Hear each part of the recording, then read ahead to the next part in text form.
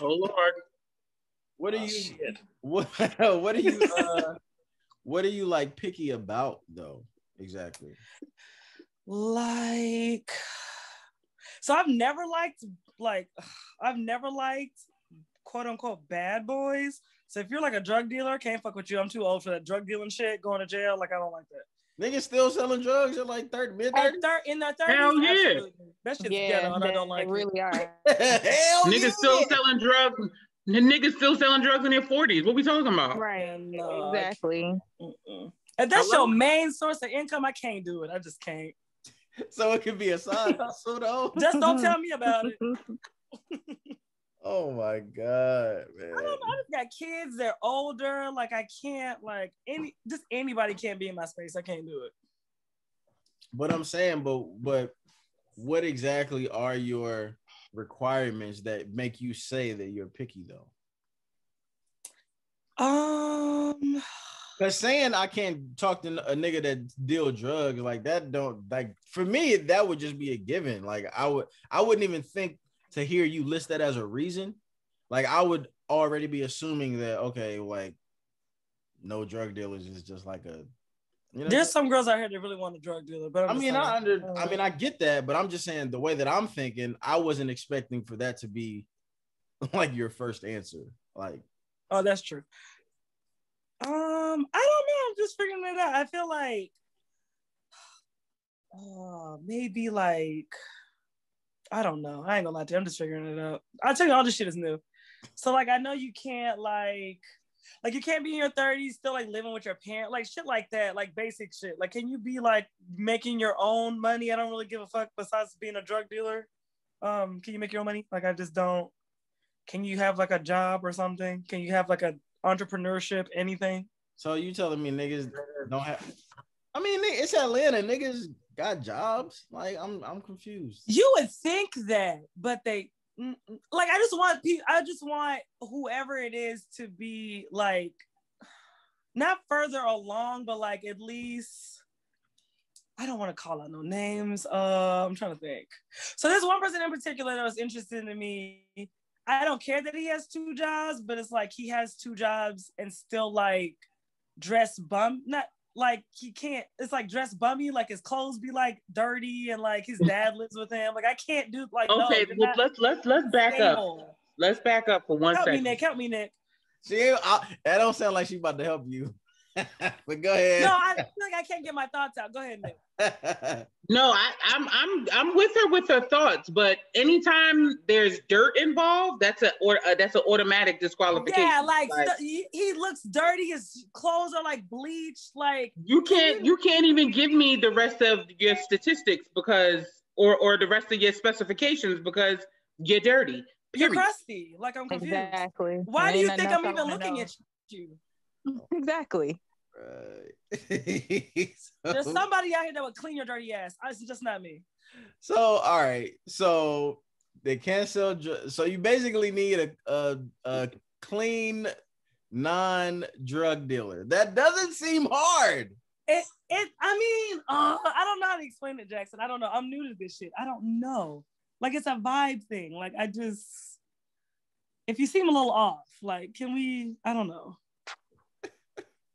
I'm new to this. I don't know. You gotta keep in mind, I was married for 10 years. I don't know what the fuck I'm doing right now. But Jackson, you would think a lot of things are basic, but they're not. And it's not so basic anymore. Dating is trash.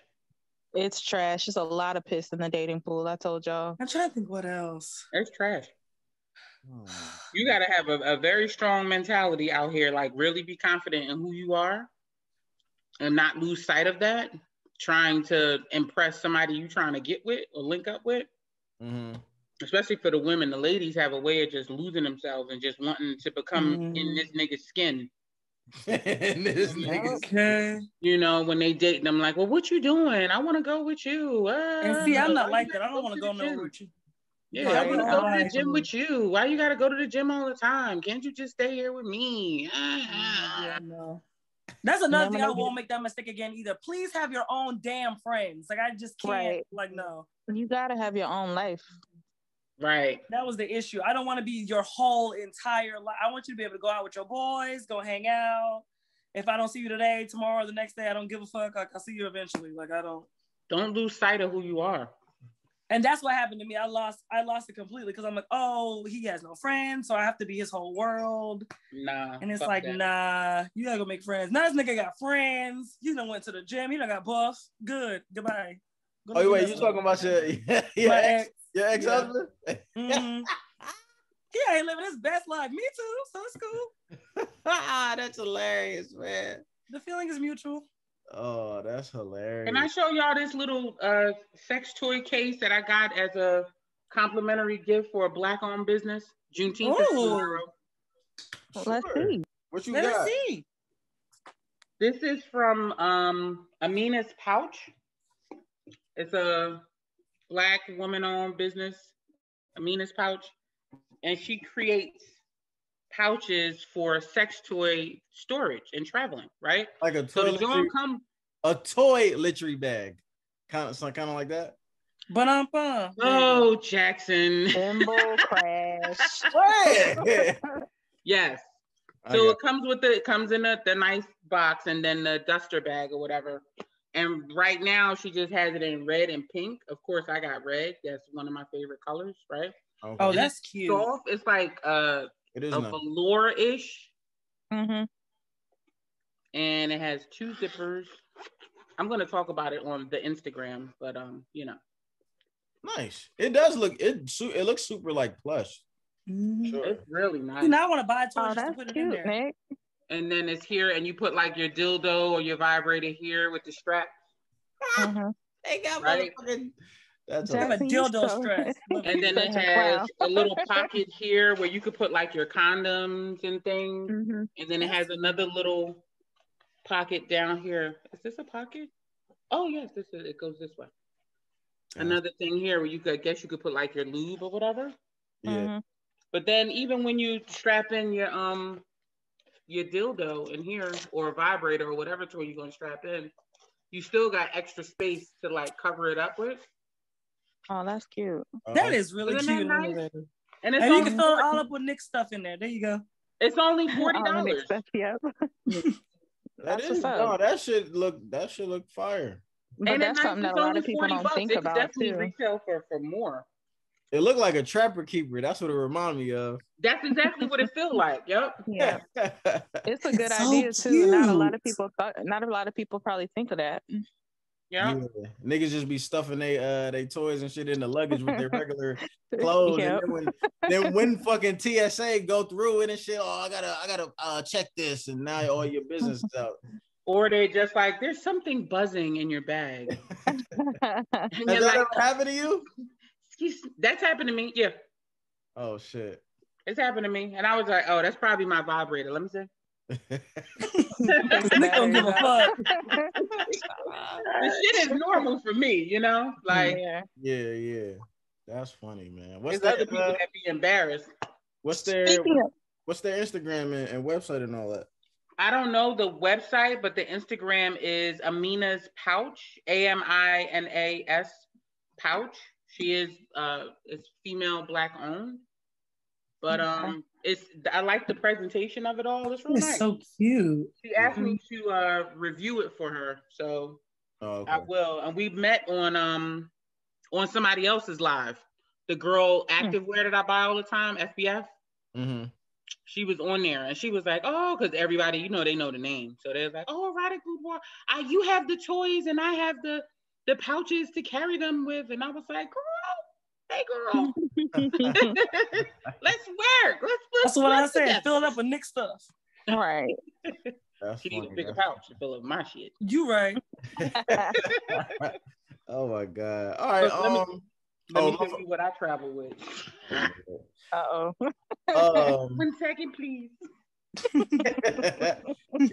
So while Nick is going to get her dick bag, better not bring back a duffel bag. I'm gonna be so mad. I'm gonna throw my iPad if she brings a duffel bag. Probably is, yeah. But while she go finds her bag of dicks or her dick bag or whatever, I'm on IG Live right now. So let me just tell them what I'm doing and shit like that. So I have a show. I have a pod. It's called One Mic Stand. I don't know, maybe you heard of it, maybe you saw some clips on my page or what have you. But every Thursday we come out with new episodes. Every Friday we come on the Zoom. Every two for the Patreon people. Every Tuesday we come on the Zoom for the Patreon people as well. And then I might, go live on like a random Monday or a random Thursday or something like that. But tonight I wanted to basically just come on here real quick, chop it up with the fraternity, with the family, because the last couple of Zoom calls that we had, we got into conversations about sex just in general. We got into conversations about sex toys with Irada Boudoir, of course. We got into some sex conversations about my own personal individual sex and my sex style and my sex techniques. And I felt like I was getting interrogated, which I had expressed in my most recent episode that just came out yesterday. And I kind of like low-key had like a rebuttal, a rant rebuttal, half rebuttal, half rant, half spaz out or whatever. And then after I kind of was able to, have the floor to kind of explain my mindset or my mentality or, how I viewed sex over the years. It was, I guess they came to a consensus that, you know what, Jax, you might need to really go to like see a sex therapist, and you might need to get some therapy, and you might need to unpack a lot of the things that you got going on in your mind and your head, and trying not to, overthink and all that, and just trying to like live in the moment and things of that nature, right? So Penelope and I think Mary, and I'm not sure who else had mentioned it, but they was like they wanted me to try this therapy thing to the point where they offered to, pay for like the first few sessions or what have you. So a few days ago, I think it might have been either Monday or Tuesday morning, Penelope hit me up, and she found a couple of therapists that she thought, would, I guess, work well for me, or that I would be able to choose from them. And I chose the one that I chose. She gave me all women. Let me say that she gave me all women. And then the one that I did choose, she gives or offers like a free, like 15-minute like consultation or whatever. So in reality, my first, what I call a session, was really a consultation, but instead of like when her and I got to talking, instead of it being 15 minutes, like it ended up being like 30 to 35 minutes. So so that's why I just, what I'm saying, like fuck it, like for me that's basically a session, because it was the first time I've ever talked to a therapist, like, while like they're on the job and shit like that. First time I talked to a therapist in the chair or in the position of being like a patient, so to speak. So I didn't really know what to expect. I didn't know what to expect. I'm not gonna lie, like I've never been opposed to therapy. I've always said that I wanted to actually try it. But like when it became official that, you know what, all right, we're gonna do it tomorrow, we're gonna do it at 12:30, and I know I have a face of like who I'm gonna be talking to, it honestly was I got a little nervous. And not because like not because I was going to be embarrassed to say whatever it is that I was going to say. I was just nervous because it was something new. It was uncharted waters. It was, I get on a pod, I get on a microphone, I get in front of cameras and speak about my life in terms of like using it for entertainment and to start conversations and start dialogue for other people, for other people to open the space or make a safe space for other people to low key have their therapeutic moments by listening to me feeling safe because they no longer think that this is a taboo conversation. So in a way, like, I'm playing therapist, or at least in my own mind, I'm trying to play therapist so that other people can like practice being more transparent, practice being more honest, practice being more open. But now, like, for the first time, it was me doing it for like the health of me. Like, you know what I'm saying? Like, not for entertainment, not for content, not with hopes of starting a conversation for someone else or a group of people that I think that I'm more emotional intelligent than, like, you know what I'm saying? Like, none of those like kind of thoughts. It was like solely individual based, like, all right, nigga, this is for you. This is for you to try to learn a new perspective that maybe you haven't considered. This is for you trying to maybe, become healthier mentally when it comes to like living in the moment and not overthinking so much. Cause that's just like my MO at this point. So I was nervous. I was really nervous. I ain't gonna lie. Like, I was nervous the night before. I was like, damn, it didn't help. It didn't help that all of the options that Penelope sent to me, like, all of them were like attractive women and shit like that. And that's kind of what my episode was about. I don't know if y'all got a chance to watch it yet, but that's kind of what the episode was about yesterday, where it was like, it almost feels like it was an exorcism in the fact that it had to be done this way. Like, I gotta talk to some bad bitches about how trash or potentially trash my sex is, because like that's just like the most uncomfortable conversation possible. Like, you know what I'm saying? Talking to an attractive woman about bad sex. Like, you know what I'm saying? Like, it's just, I don't know. I just found that to be funny and ironic or whatever. But, I got on there and she was nice looking. She did look nice or whatever. We said our salutations. She kind of led the conversation because I didn't really know. Like, I didn't know what was supposed to happen. So she asked me a couple of warm-up questions. She asked me like what were my goals. She asked me to tell her like about myself. And I really kind of just told her the story about the last couple of Zoom calls. I told her I had a pod. I told her, kind of what I try to talk about. I told her that I was like, pretty super open and honest and about the things that I'm insecure about, and just try to create conversations out of those insecurities. And she asked me she asked me what my goals were, and I told her like I tried to sum it up, and I think that I would like to try to live in the moment more, try to not overthink as much. In life in general, but specifically for sex, because that was the Zoom calls were the conversations that this whole kind of therapy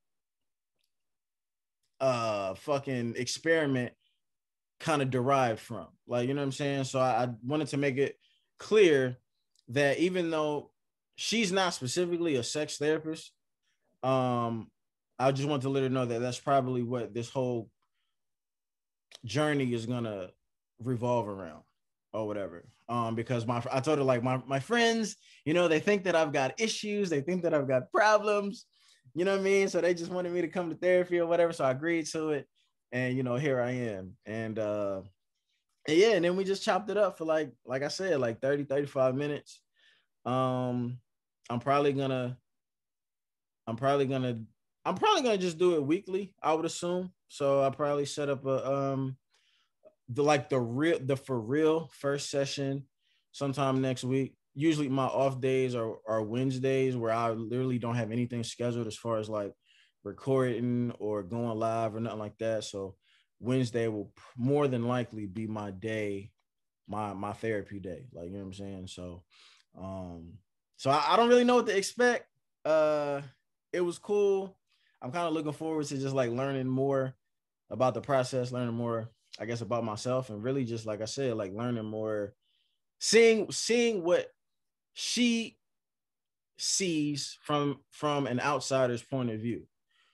That's more so what I'm really interested in knowing. And honestly, not even for content purposes. I'm genuinely interested in knowing that.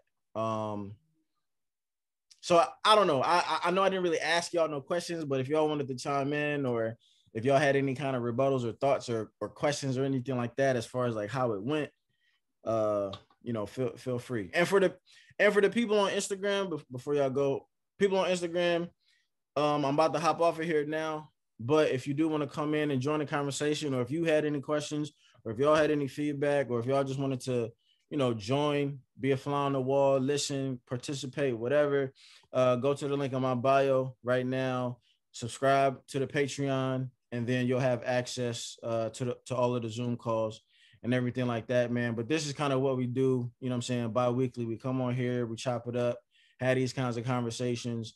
And yeah, man, so I hopefully I'll see y'all niggas over there. I'm out here with y'all. All right. Penelope, what up? That's the hey, fucking set all this bullshit up. But nah, it's funny because I hit her up right after I got off of the call, and we chopped it up for maybe 30 or 40 minutes or something like that, or whatever. And I was kind of telling her how the process was and how it went and everything. Did you end up setting another? Are you gonna stick with her? Or are you gonna? I am gonna. So you guys, I am also booked with her. I am. I just do not know schedule wise what date for me to go forward with yet. But I am gonna go forward with her. And see, I usually do my therapy dates on Tuesdays and Wednesdays, but shit has been so hectic, and then I'm going out of town for my birthday, so I was like, do I want to do a therapy session on my birthday or not? That's usually therapy day, but yeah, I'm gonna stick with her and ride it out for the next few weeks and see what happens. Then at the end of all of this, whenever you come back to Atlanta, you and I both can have to do another episode based on our experience. Yeah, I'm with that. That sounds good. I'm honestly this is gonna give me even though it is for me, you know what, I ain't gonna lie, I was low-key a little bit upset that you can't record. I wanted to record the whole fucking therapy session, but it's her Zoom call, so I don't think. First of all, you can't record it because of HIPAA. There's that. Well, if it's okay with me, you know what I'm saying? But I don't know. I mean, I didn't. I was just saying, I was thinking while I was talking to her on the Zoom, I was like, damn, this would probably be some super dope content. But then I was like, you know what? Nah, this is actually some private shit that should be private or whatever. So then I was about to say, can you not think about content for 2 seconds? Nah, not really. He never for 30 minutes. You might need to talk to her about that, Jaxon. Right. The fuck? Yeah, I mean, maybe. She's she's super cool. So okay. So the funny thing about this is that Jax really he was like, I found him 3 therapists, right? All that I felt like, okay, this will work. The 3rd therapist, the one he actually chose, was not the one that I sent him. I actually kept her for myself. Jax calls me at fucking 9 o'clock in the morning and is like, you found the most attractive therapist that you could have ever found. And I'm like, what? I didn't even think that you would think that they were attractive. He's like, at first, wait, let me talk about that too, right? I think that it's funny that y'all really think that I have this super specific type or whatever, because the first out of the 3, honestly, I was most impressed with the first chick. And the first chick was just she was just brown skin, she had glasses, and she had locks, blonde locks or some shit, and she had on a blazer or some shit like that, because I'm assuming it was a LinkedIn profile or something like that. And she was just real pretty in the face or whatever. And then the second girl was a light-skinned girl. She had the quintessential natural girl hairstyle, where it was a part in the middle and a small poof here and a big poof there. And then the third girl was the one that I ended up picking. She was just another light-skinned chick, curly hair or whatever. But out of the 3, like I would have, if I had to pick one like on some dating shit, I would have picked the first girl. And I just think that it's always so funny because she was like, really? Like, I didn't think that you'd find them attractive at all. Cause I think your type is X, Y, and Z. And I was like, I've been trying to tell y'all niggas for the longest, like attractive is attractive. And that shit just comes in so many different, like flavors and styles and packages and shit like that. But anyway, now she's talking. I don't think she heard. I don't think she's paying attention. I'm done talking, so you can continue. Oh, I'm sorry. I wasn't even paying attention. No, you good. I was just saying about how I thought it was funny that but the type thing. Yeah. He definitely was like, "What the fuck, yo?" Like I was like, it was so early. I was like, Jax, man, look, I don't know. So, ended up sending him. So we went back and forth about this like for a few hours, and it's like midday, and I'm like, well, did you reach out to anybody? And I sent him the third chick, and I was like, oh, this is pretty cool. She does like a little icebreaker meet and greet type ordeal for free. And so I was like, so go ahead and reach out whatever day works on your schedule. Jax doesn't do it. I ended up making it for him as I was making it for myself.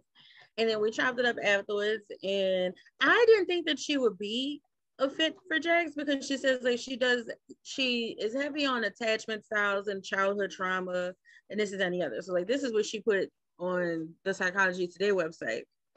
So that's why I was like, all right, more for me, not for him, who has this whole sexual issue thing going on.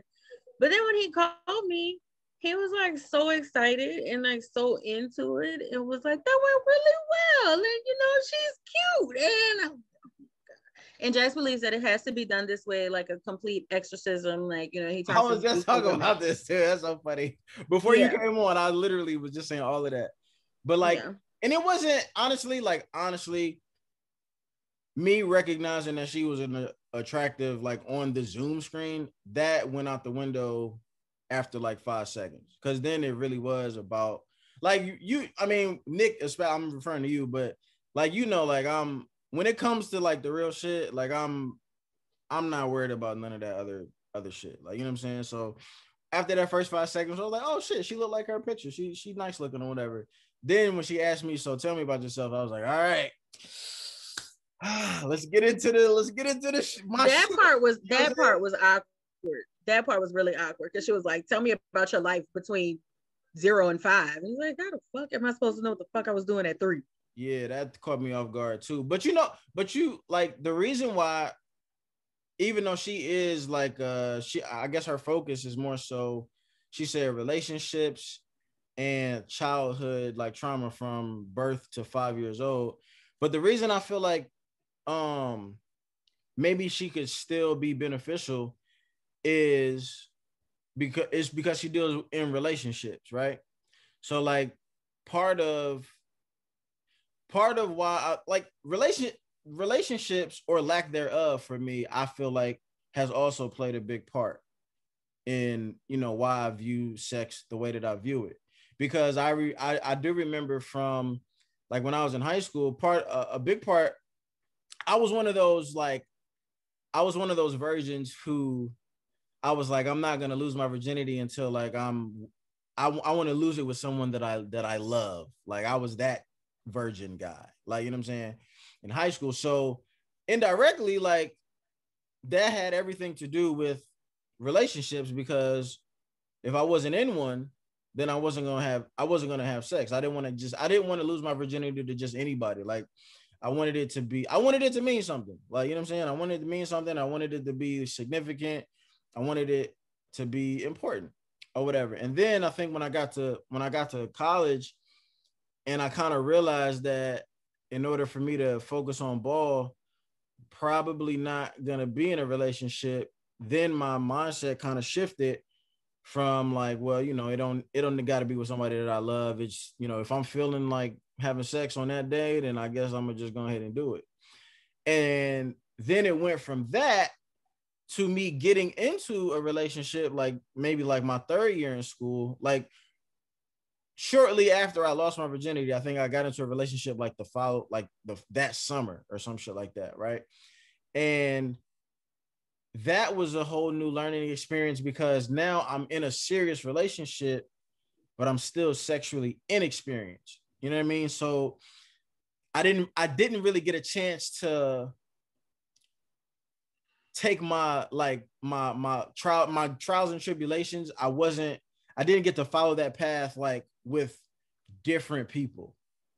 You know what I'm saying? So like, and it's weird because like when you're in a relationship and you're faithful in your relationship, you might actually be able to become a good sex partner to that person because you're trying to learn them specifically.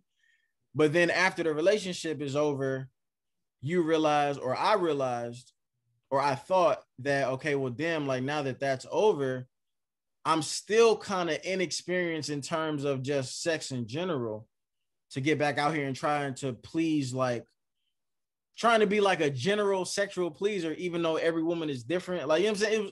It was just something, again, overthinking shit. Like, you know what I'm saying? But that was just, so I do think that relationships is going to play her expertise in relationships, hopefully, is going to play a part in maybe her being able to see some things that maybe I haven't seen or I haven't considered yet.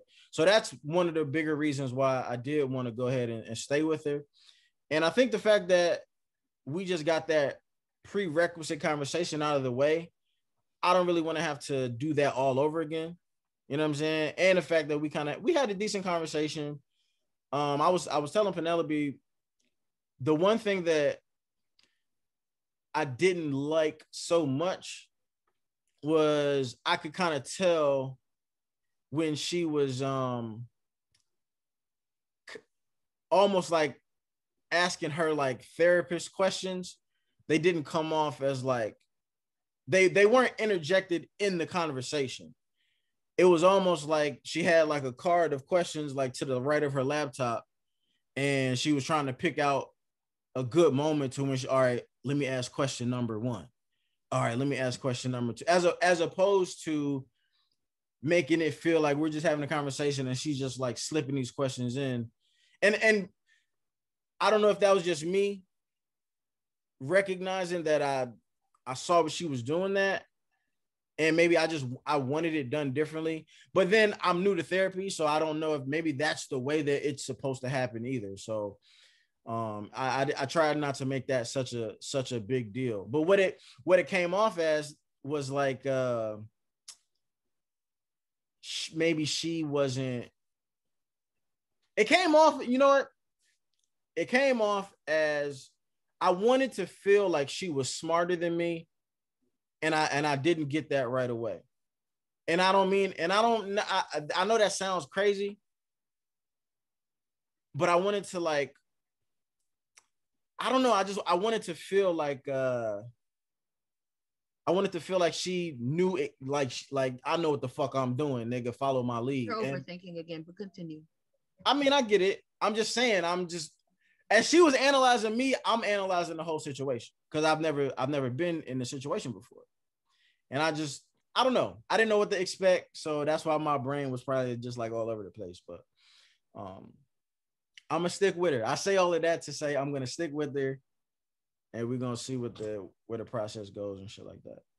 I think you would expect something like that. Like, all right, she's gonna ask me these generalized questions, and then it's gonna become more personalized as we move forward, just like any relationship. So, what do you like doing for fun? Where's your favorite vacation spot? What's your favorite color? What's your birthday? You know what I'm saying? Like, all of those things that's like the generalized get to know you type of shit. Yeah, that makes sense. I would think that you should expect that and not be turned off by it because she's just trying to get a general idea of who you are. She don't know you. I know. I just no. I know. I know exactly what you mean. I don't know. You're right though. I mean, you're right. And it wasn't a big deal. I guess it just threw me off because I'm thinking that I didn't know what to think, but then when I started talking, I'm just thinking, all right, now we just in a conversation mode. But you like, so what we doing? It makes sense, bro. No, I mean it makes sense. It makes sense though, cause she don't, like you said, she don't know me. Like who is this nigga? Like this fake podcaster. Who is this guy? Yeah. But I was gonna comes say, on like, here with these tattoos and this beard and hat. Exactly. But I was gonna say, like, for any of you guys who are currently in therapy, is that normally how it starts? Like, is that normally, do they try to make it seem casual, or do they try to purposely make it seem very formal? See, mine did it formal when we first did it. Like she did, like what you said, I can tell like she's asking her therapy questions. But now, because I'm used to her, I think it is what it is. I just answer her questions, or I don't have an answer for it, which I normally don't. But she does the same thing. It's like I can tell, like we'll talk at first, but I can tell like she has to interject her questions that I have to answer that, like I said, I normally don't have the answer for. I gotcha. What did you how did you pick your therapist? Like, what was like your vetting system? So I specifically also wanted a Black female, because I have nothing to talk to a white woman about. You don't know what I have to go through because you are a Caucasian. So I didn't. When I did it, and I feel like this is bad for me to say. Well, I don't know. So I wanted someone that was like at least 10 years or more into it, because I didn't want to be like somebody's experiment per se. Mm-hmm. So I did look and see like how long they've been doing it.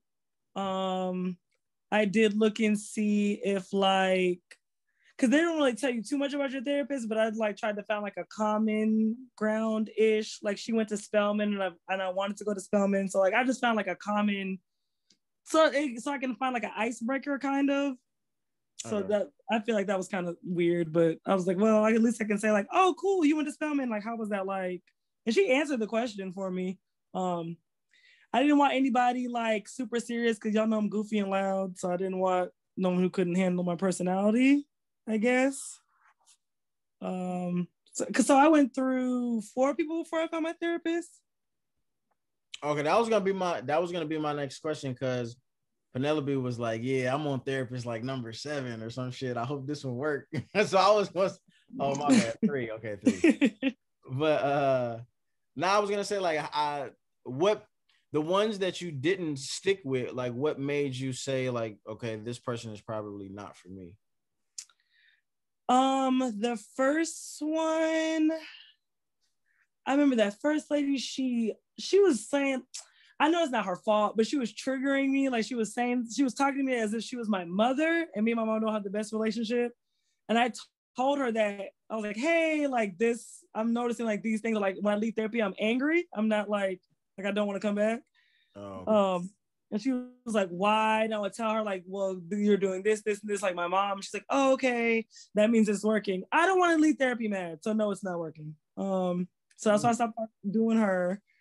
And then the other 2, they seemed like they didn't really care. Like I felt like I was a client and they just had to hurry up and get through the session. I didn't like that.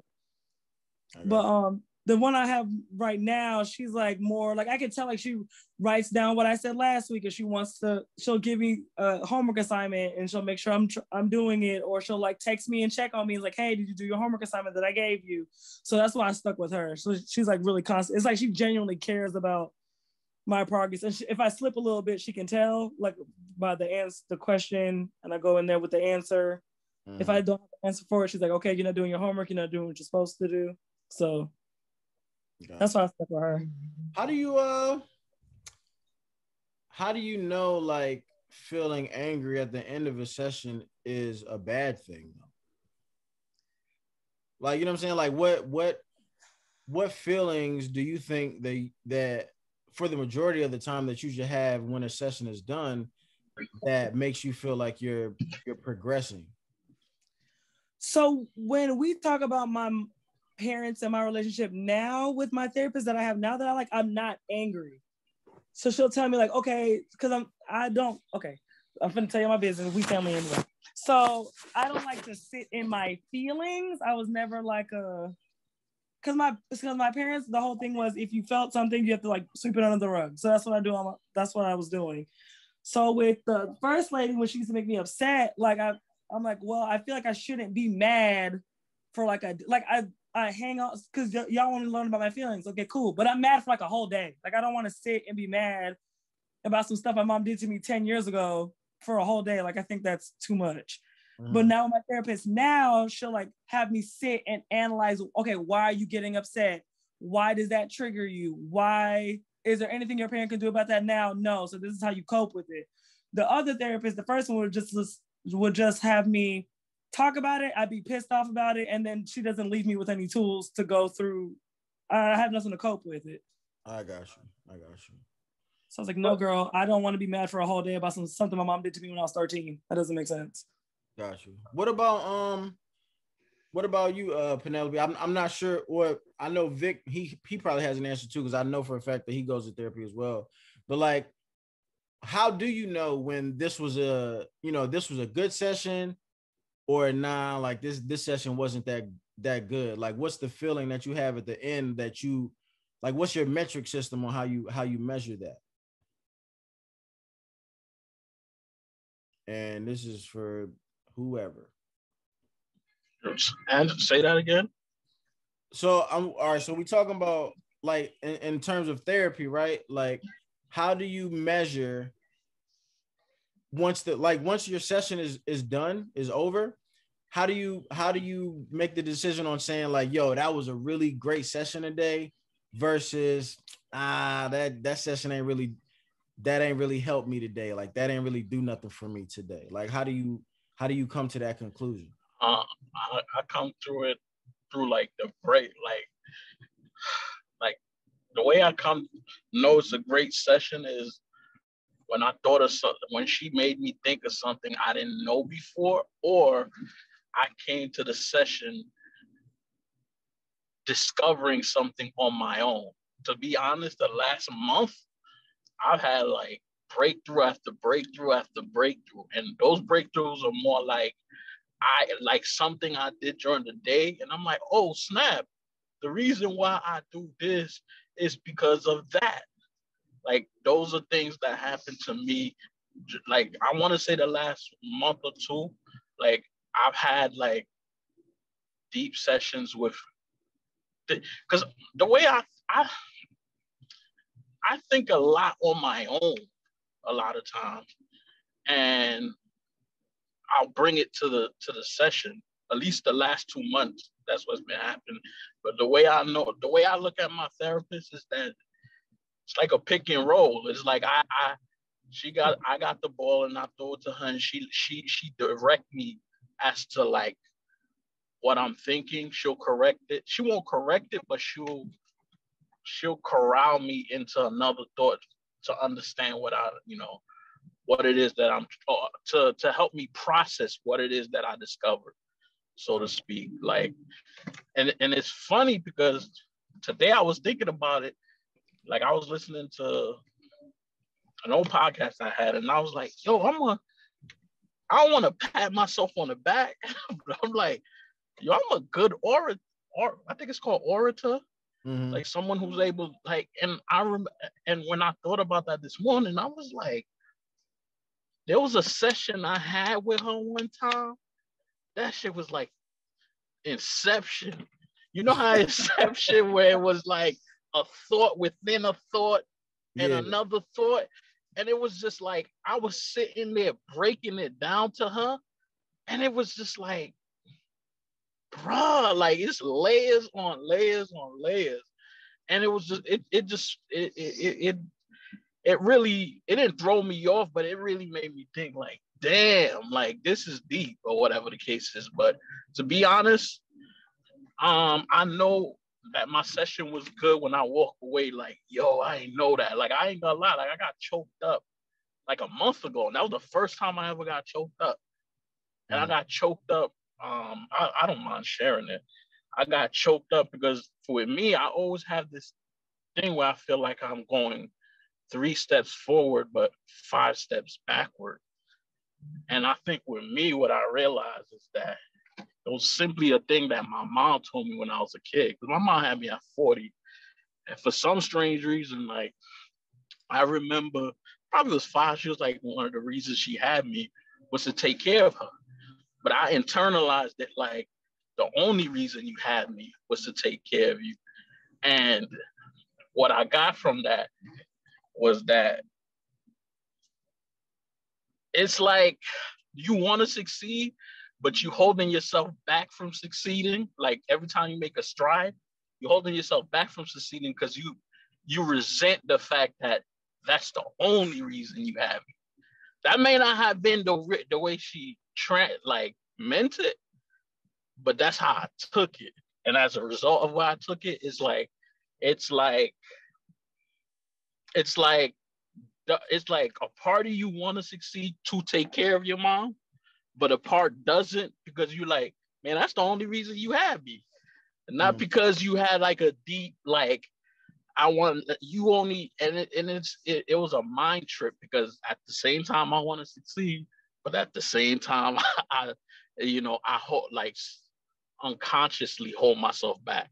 And that session, it was weird because you ever been talking to someone and then you talking and then all of a sudden you hear you feel a little crack in your voice. Mm-hmm. It was like, where the hell did that come from? like you know what I mean? Yeah. And the more I talked, the more I got like choked up about it. And it was weird because I got choked up about it. The weird part about it, it really became a thing of the thing that I was scared of. It's like survivor's remorse. It was almost like you holding yourself back. It's like you holding yourself back because of, the fact that you said the only reason you have me is for that. And I'm holding myself back because I feel like if I do succeed, I'm going to leave my loved ones behind. It's a mind trick. So little discovered like that. That's when I know I had a good like session because I never thought about that. You know what I mean? I never like, and another thing she said that tripped me out too is that she was like, because I find it interesting that I go to therapy, right? And a good portion of my therapy was issues that I had with my pops. But now that I have a great relationship with my pops and now I got that discovery, one thing I realized is like, and then she said, you know what? Boys or children tend to hold their mother so much on a pedestal that it's easy to shit on my pops about what he didn't do. But it's harder to like, to address what your mom did. Like, it's really hard because you hold your mom on such a pedestal and you never want to think negatively about your mother. You're like, you just never, because in your mind, you're like, nah, she took care, she held it down. And I found it interesting that I was shitting on my pops for like almost 2 years. But the one time I had a discussion about my mom, I got choked up. Like, and it was just very interesting. And she even said it. She said, I've seen this from the second session you had with me, but the only reason I didn't say anything is because children tend to hold their parent mothers on a pedestal. And it's hard to get them to take them off that pedestal so that you can, properly analyze what's going on with you. But that's just one example of something that happened with me that whatever. But the best sessions is when something like that, where I didn't expect to get choked up. I didn't expect to like come to a conclusion. I didn't expect a lot, but it came out. I'm telling you the long-winded answer, but it came out. But, But to be honest, like I said, I can't these last 2 months, I keep stumbling on like new things about myself, and I'm like, oh shit, like, and then she would direct you the way you think or whatever the case is. So that's how I know when I come on. Like, I've had so much good session that I thought like maybe that's what I should put on that podcast that I've had on my own. Maybe I should start putting like posts therapy commentary on that podcast. Like I thought of that. Like maybe that's what I should do. But that's the best session, to be honest. Like when you found out something about yourself that you just didn't know before. Yeah, and I think that's a great idea, because I already know that that's what I'm probably gonna be doing myself. Like, you know what I'm saying? I think you should, especially because like I'm a rookie. I'm a rookie at therapy shit, and you a vet at therapy shit. So it's probably gonna be easier for you to even recognize, like, you know what I'm saying, like when you've had like a breakthrough, or when you've had a good session, like, you know what I'm saying, because I think part of the challenge for me is kind of going to be because potting up until this point kind of has been therapy for me. So I'm gonna have to try to figure out and how to distinguish like a good pot. Like how can I say this? When I'm talking on the microphone, sometimes that happens where you're talking yourself through a story, or you're talking yourself through a scenario, or you're talking yourself through something that you already experienced, but now you're looking back on it in hindsight, and you do start to, like, in real time, start to discover things about yourself, right? Like that has happened to me while I'm actually recording. But I think the difference is, like, I don't know if anyone else has, like how you said, has like kind of corralled me into forcing me to look at something and process it in a different way in real time. You know what I mean? So I want to try to, I don't like one of my other goals. I feel like I don't want to get on there and speak with her as if I'm, excuse me, as if I'm podcasting, but it's going to be tough because, like, when I'm podcasting, I'm literally just talking about my real life. You know what I'm saying? But I want to get something from it though. Like, I want to get something from it other than views or other than likes. I want to get some sort of growth in it. But I think that might be difficult for me because I am so, like, everything that I'm going to tell her, if I haven't You're going to tell the podcast. Well, no, but I'm not that I'm going to, but I have already. Like, you know what I'm saying? Like, I felt like just in our little prerequisite, conversation, like, we touched on my virginity, kind of like not how I lost my virginity, but why I'm even here in seeking therapy. It all stems from the thoughts that I have because of the fact that I lost my virginity at 20. So I kind of like gave her some background on that, which I feel like I've talked about millions of times on the pod.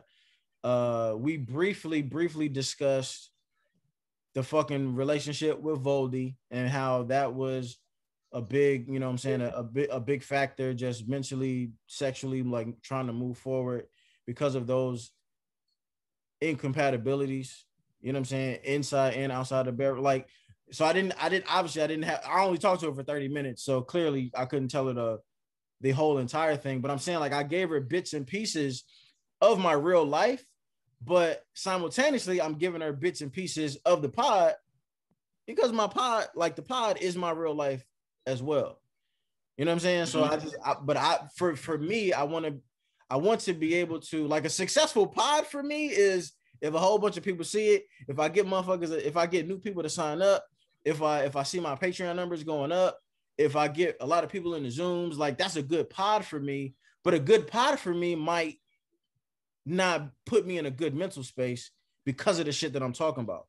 But with the therapy, I want to be able to tell my same stories, but leave the session not being mentally like fucked. Like, you know what I'm saying?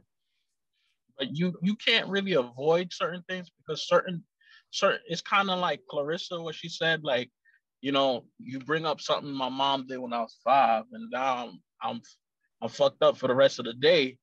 But here's the thing, you really can't avoid that. You know what I mean? Like that's part of the process. Like that's really part of the process.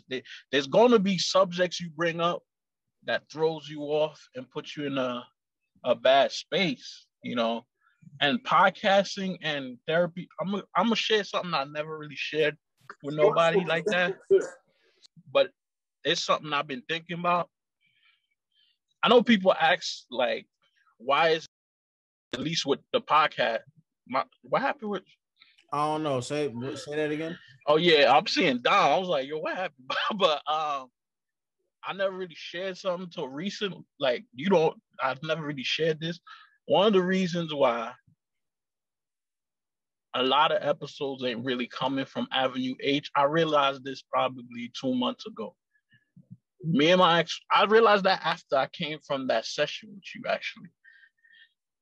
The reason why I'm hesitant to, because part of me loves doing the podcast with my ex-wife because we get to, you know, tell each other, you know, go down things that happen between us. But one of the reasons why I realized I'm so reluctant with that podcast, I'm telling stories about hurtful things this is kind of the same thing what C was telling you. That's really what made me start thinking. I'm telling stories about things that happened to me, and of course we're laughing, but I'm really telling stories about things that happened to me and that hurt me to the person who hurt me. And that's really a mind fuck, to be honest. And what happens with me is that sometimes, yeah, it feel good you letting it out. Sometimes it don't, because the same person that did those things is the one that I'm talking to. Like, I'll give you an example. Sometimes I'll say something and she don't remember. Not that I care if she remember it because we're over, but it also, because some people deal with pain by erasing certain memories. Yeah. And one thing that used to bother me is sometimes we would talk about something, bring certain things up. She remembers a lot, but a lot of things she forget. And it's part of me used to bother me because I'm like, you forget it because it's painful and I get it. But that still was a big chunk of my life. You understand what I'm saying? Like, and I don't have that luxury of forgetting it because it was painful. So it's this weird dynamic of, you know, this person I've known all my life, but it's kind of like what C said, that time where she talked about being, was it sexually, something happened that was bad. And then she told y'all was joking about it. It's kind of the same thing with me. I think it was I think it was a story. She was telling a story about how some dude that she had went to go link up with, or some dude she was dating ended up like hitting her with I forget what he hit her with, but she ended up like losing her tooth or something. He knocked her teeth out or whatever. And it was a horrible story. But I think what happened when she was telling the story is that we knew, I mean, and you know, because like, you know, like you could just tell like what the energy in the room gives off. You know what I'm saying? So in those kind of like moments, like Juice and I were listening. We know that it's a horrific story. We know that it's some bullshit, but we're also following the lead of the storyteller, which is C. So, and the way that C's telling the story, and the way that we all tell our traumatic stories based on like the type of podcast that it is, she's telling a story with a comedic backdrop. Like, you know what I'm saying? Like, she's telling this horrible story, but because she's so many years removed from it, she's trying to bring some comic relief to the story.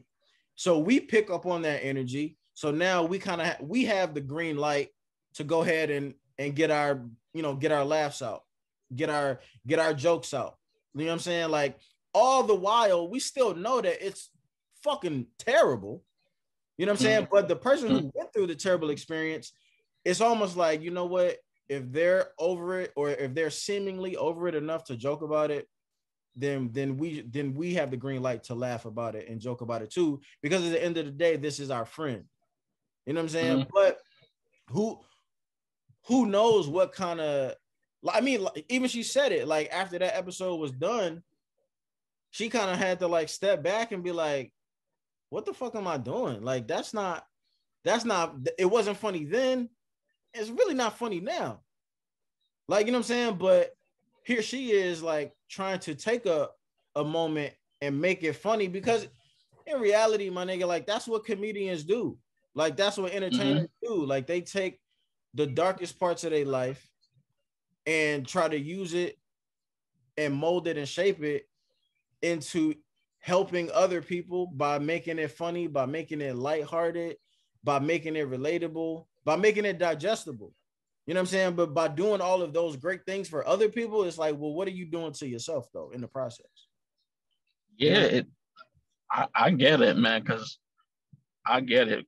And, you know, yeah, I get it. Because, like I said, I ain't realized it till recently. Like, you're talking about your life, because that's what, like, to be a creative is to tell your life story in the most painful ones in a digestible way and sometimes comedic way, you know, so that other people could learn.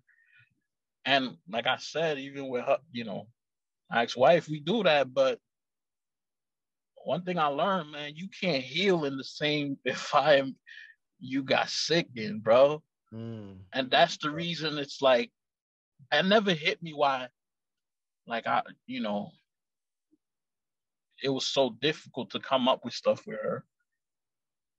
But I can't heal in that same environment, you know what I mean? Like, it sounds great that you can get over it and both of y'all could sit on the table together. Realistically speaking, we're talking about real life situations that change both of our lives. You know what I mean? Right. And you can't, like, you have to be realistic with yourself on that. You know, I remember Charlie, when we both came, he was like, I don't got no podcast with my ex-wife, because that would be weird. You know what I mean? Like, you know what I mean? And it's true. Like, it would be weird. And to go back to what you're saying, I don't want to take up everybody's time if someone else want to speak, but you see the same thing you said? Me and my cousin, that's like my, outside of like a couple people, that's my dog. We grew up together. That's like my best friend, right? Recently, he, you know, I noticed he been keeping his distance for the last year. Like, I'll hit him up, he don't hit me up, but, you know, that's my little cousin. I'm still gonna reach out whether you hit me up or not. Sometimes I get pissed and don't talk to him, but for the most part, whatever. Recently, we having a conversation, we joking, because that's a conversation, that's the kind of personality he has, kind of like C. He's a bro. If he here in the room with you, he will make you cry laughing without trying. And he brings that out of me too. Recently, he told me, I'm gonna be real with you. One of the reasons why I'll be keeping my distance with you is, so I've had some painful experiences in life, and we, you know, hashing it out, because I know his base was my uncle. His father's my uncle, so I know the painful experiences he's talking about. And he's like, I'm telling you, but we laughing, but deep down, it's not a laughing matter. You know what I mean? Right. But because he's my cousin, because we both have a comedic personality, we make light of it and we joke. Right. Without me realizing, yo, homie, like, it's funny, but it's not. You know what I mean? Like, like, it's funny because it's only funny because of our personality. We'll make a joke out of anything. Like, he's one of them dudes. We can make a joke out of the most tragic situation that should not be joked about. But at the end of the day, those things like matter. And he told me that.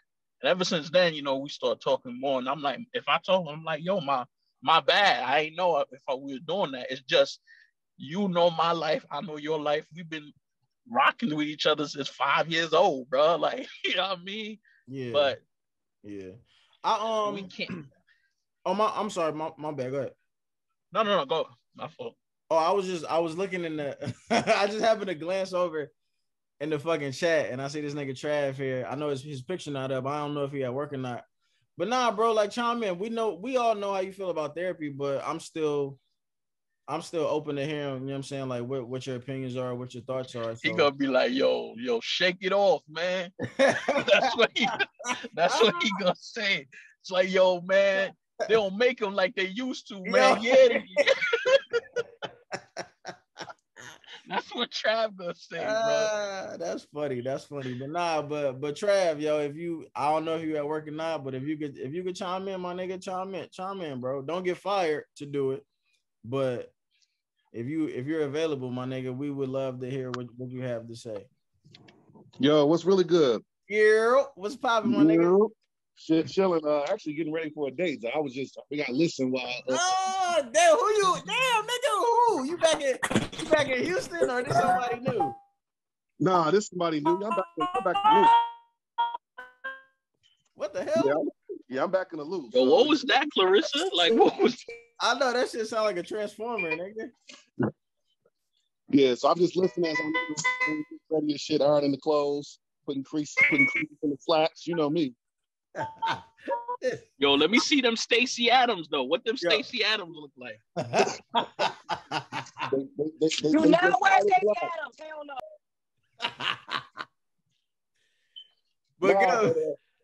But I've been in and out. I was coming in. I guess you finally started the therapy. Yeah. Well, I had like a consultation discussion. It was supposed to be like 15 minutes.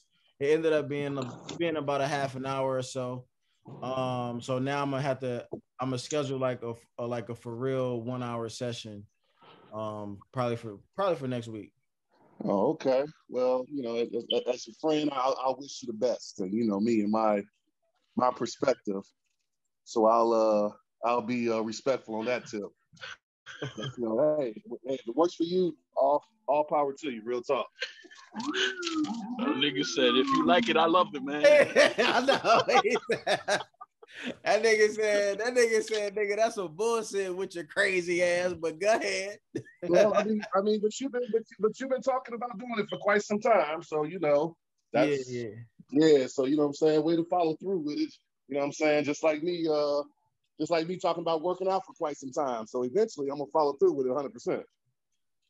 All right, nigga. Well, I'm gonna keep you posted. I'm glad that you in here though, because what I'm hoping. I mean, obviously outside of just what I'm hoping to gain from it for myself, but I'm hoping that I could be like an inspiration to maybe people who actually are on the fence about therapy. You know what I'm saying? And I talked about it a lot, like you said. So I feel like it was just kind of time for me to, you know, to do exactly what I kind of been talking about, as opposed to just like talking about the shit forever. So, you know what I mean? So fuck it. Like I'm gonna be in there. I'm gonna try to stay consistent. I'm gonna try to and I'm gonna really try to, like, I'm not gonna be one of the people who is going to just be like, you know what, like, all right, I'm gonna go. I know this shit ain't going. I know this not gonna do nothing. I know it's not gonna work. But I'm gonna go just to like shut y'all niggas up. Like, nah, like if I'm gonna be in there and I'm gonna be spending other people's money and then eventually spending my own money, like I'm gonna make that shit worth it. You know what I'm saying? So we'll see what happens. That's what's up. Yeah, that's what's up. It's good to have an open mind when you approach something, I'll say, extremely new. It's good to have an open mind when you're trying something extremely new. But you know what the thing? I don't think it's extremely new. It's new, but it's not extreme because, like I said before, when I get on here and talk, it's therapeutic for me. I just don't have the real time feedback, and I don't have the real time feedback from professionals. Like, you know what I'm saying? Like the conversation you and I had, nigga. Like, you know, we talk about this shit, you know, every now and then. Like, it's dope to have a dope circle. Like, you know what I'm saying? Like you, Mike, Carrie. You know, and you know everybody else, but at the same time, like y'all niggas is not professionals. Like, you know what I'm saying? Like at the same time, if I came in here in the Zoom and I tell everybody on here about my the things that I'm anxious about, or the things that I'm nervous about, or the things that I'm insecure about, like y'all could pat me on the back, y'all could build me up, y'all could give me motivational speeches and all that shit, but y'all not professionals though. So you know what I'm saying? So like a professional might be able to give me some sort of feedback that will, but we will be that too. But you know what I'm saying? But like a professional might be able to give me, like Clarissa was talking about earlier, I will be able to leave that conversation with more than just the words that were given to me. Like, you know what I'm saying? I'll be able to hopefully leave the conversations now with tools on how to actually improve. With tools, instead of people just telling me like, yo, you got to stop overthinking, maybe I'll leave a conversation with tools on how to actually stop overthinking, or to how to live in the moment. You feel me? So I think it's like those little nuances. I feel you. Say that again. I'll say this, and I know we don't have in-depth conversations about therapy for obvious reasons on my behalf. But when you say the word professional, or when you're going to seek a professional, and I don't know if you have, I'll just say I hope you have, because again, we ain't spoke on it. But so I'm just speaking generically, where do the, I guess, appropriate research, right? I guess where, and I'm just speaking off the surface, right? Where I kind of just raise an eyebrow when an individual, quote unquote, a professional who, and I'm just saying as an example, who's never been married, but yet is a marriage counselor. You know what I'm saying? So again, for anybody, or for you particularly, who's seeking whatever therapy it is, and I don't know what God is being spoke on it, but hope that they can relate in some sense. Because see, what makes our circle dope is that we all relate. And then although, we come from a similar background, we are still open-minded. I'm not so much as everybody else in our group, but still, we're all transparent with each other and, objective with each other. I mean, if somebody's on bullshit in the crew, we call out bullshit amongst our crew, me and whoever else. So, but we have that, if you want to call it that experience in life, to where we've dealt with enough bullshit to call out bullshit, or if we've seen enough positivity, or if we have crew members that are married, you know what I'm saying? And then we can go for some marriage perspective if we're trying to get married, or those who have children. But then, I don't know, forgive me, but the academic aspect, I'm not knocking them becoming a professional based on the academic aspect, but I would hope that there's some life aspect involved to where they can give you perspective on it. So again, whatever kind of therapy is, whether if it's on some mental shit, on some sex shit, I mean, that's just like a virgin trying to be a sex therapist. You know what I'm saying? Like, God bless your imagination and what you read and porn you watch, but it's kind of hard to give that perspective to another if you're not involved or don't have the experience. My personal opinion. So I got you. I hear you. I mean, that's fair. That's fair. But like I said, nigga, until you actually step foot in the therapist ring, I guess I'm gonna just have to give you book reports on how it was. Let me know if the couch is comfortable, type of deal. If I need to lay on maybe I'll lay on the couch one day if it's comfortable. You're a fucking idiot, man. I got problems. I know it. This nigga stupid. Who's the lucky gal? Do we know her? Say what? I said, do we know her? No. This is somebody new I met out and about being social. Okay. Yeah, Illinois chick. So I don't know. My luck hasn't been good with Illinois chicks really, but you know me, I like pretty smiles.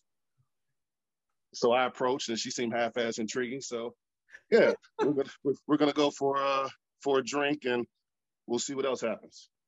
All right, that's what's up. this nigga stay with a date though, boy. I give you that, my nigga. I'm a social guy. That's all. I'm just a social guy. I like meeting new people, and you know me, everybody I go out on a date with might not end up being like a romantic interest. It just I go off the vibes. Okay. Oh man, that's funny. You the man, bro. You that nigga. No, not me. You Not that me at nigga. all. So yeah. So I'm gonna go ahead and get dressed. Yes, I got some crease in the slacks. What you wear? Before you get out of here, nigga, just let us know what's the outfit looking like tonight, nigga. Oh my goodness. I got on some navy blue slacks, with a V-neck, and then some black Stacy's. This nigga, for the life of me, this man will not just put on jeans. That was make me have a fucking heart attack.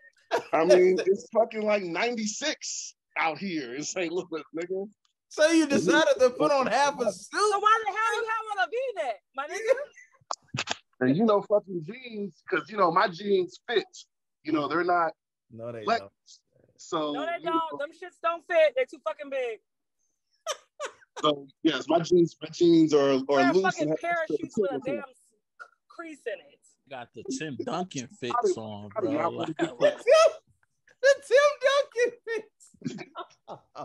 I do not want to get Clarissa upset tonight. Oh my god. You still my dog, but you be wearing some bullshit. Yo. 60 pounds of fucking trash, but okay. Oh, you be bagging these girls with those fits on, or like. And then they don't. Do you go on a second date normally with them, Travis, wearing that bullshit? Yeah, actually. You said, oh. No, I was trying to think, like, what's my percentage on like second dates? I want to say about. Yeah, I want to say about solid, probably 50% if I'm being honest. Yeah, 50% if it's like where I want a second date. Now, sometimes I don't want a second date. It just depends on how the first date goes. But like if I want a second date and actually they want to go on another outing or chill or whatever, then 50-50 where, I'll get a second date with somebody I express interest in.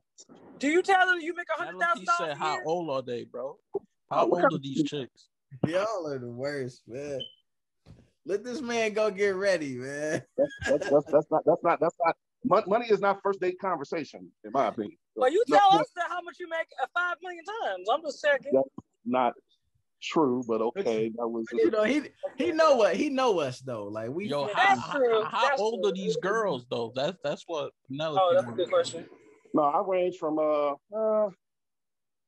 like 28 to 40. What's the oldest? I'll say maybe 40, 42. Okay, all right. I can't do these 25-year-olds, you can't eat in peace. They got to say, wait a minute, move your plate this way. They got to take pictures and they always. Watch your mouth. Watch your mouth.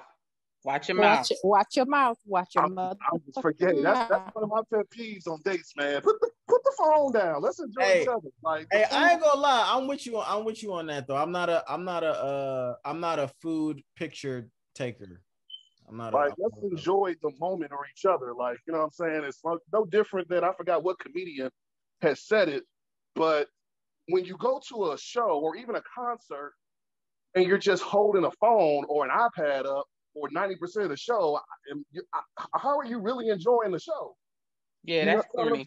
So yeah, that's just my 2 cents when it comes to, we on a outing or whatever, or having something to eat. Let's eat and enjoy each other. And if the phone rings and it's important, cool. But just to pick the phone up every 6 minutes, just because that's what the younger generation is used to. So she not taking a picture. She taking a picture of them Stacey Adams, not her plate, and put you in the group chat. Yeah. Is that what it is? Yeah. Since you want to talk about 45-year-olds, I got to get on you real quick. But I hope you have a good date, though. For real. Y'all petty as hell. Trav, do you scoot under the plate so she can make sure like she take you? Hey, that ain't a Trav move, nigga. That's some shit I do, nigga. I'm like, hold on, bitch. Hold on, bitch. That's some shit I do, nigga. That's my move. Have fun, Trav. Yeah, I appreciate it. J Jackson on me. I got the flowers on deck. Oh my God, why do you keep doing this? It's called being a gentleman. You got the flowers.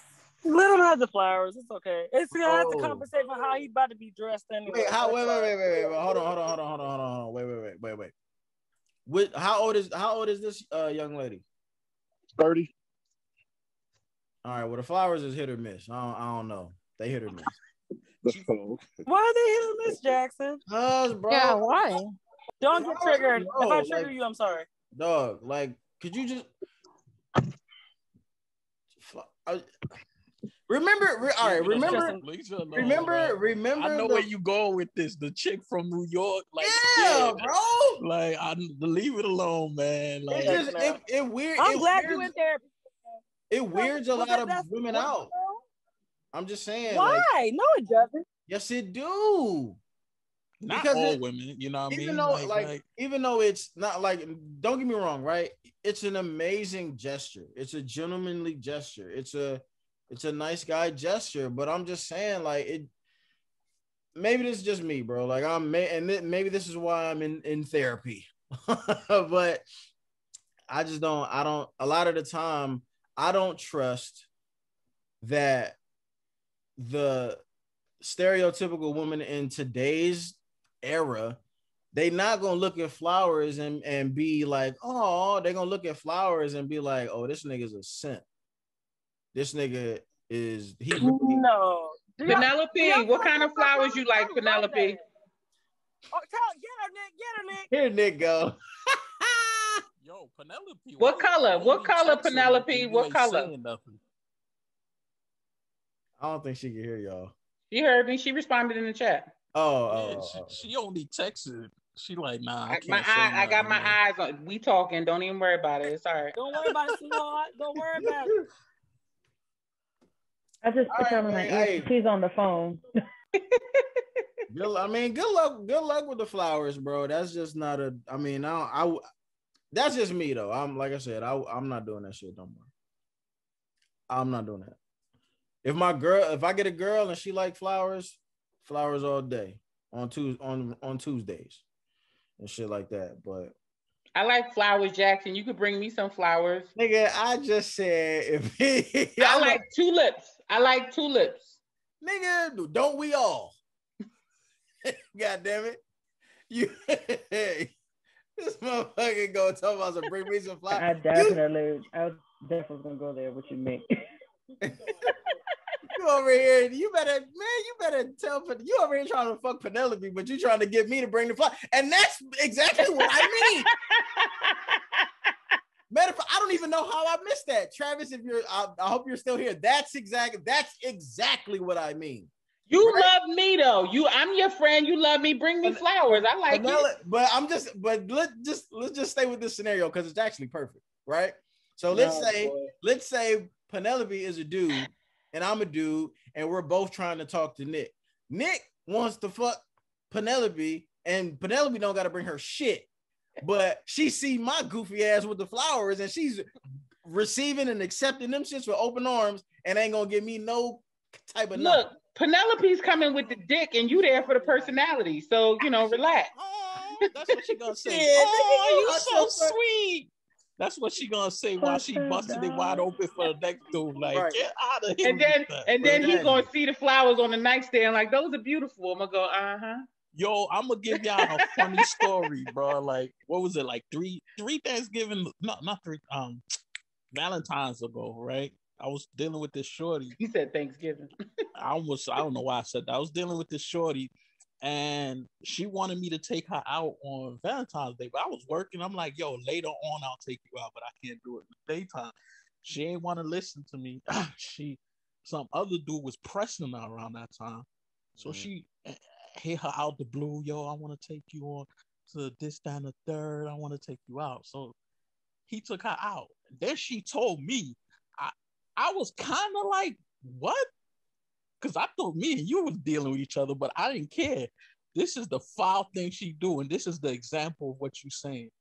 Why Shorty brought me an extra plate from that day? She came to my crib and poured me an extra thing, man. I'm eating this dude's ravioli, and I'm like, wrong for that, bro.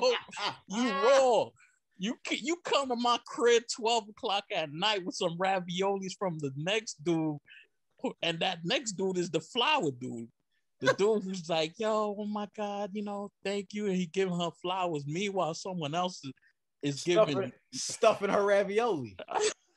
Yo, like I just felt like that was so disrespectful, man. And then like that was beyond disrespectful. You busted down after that?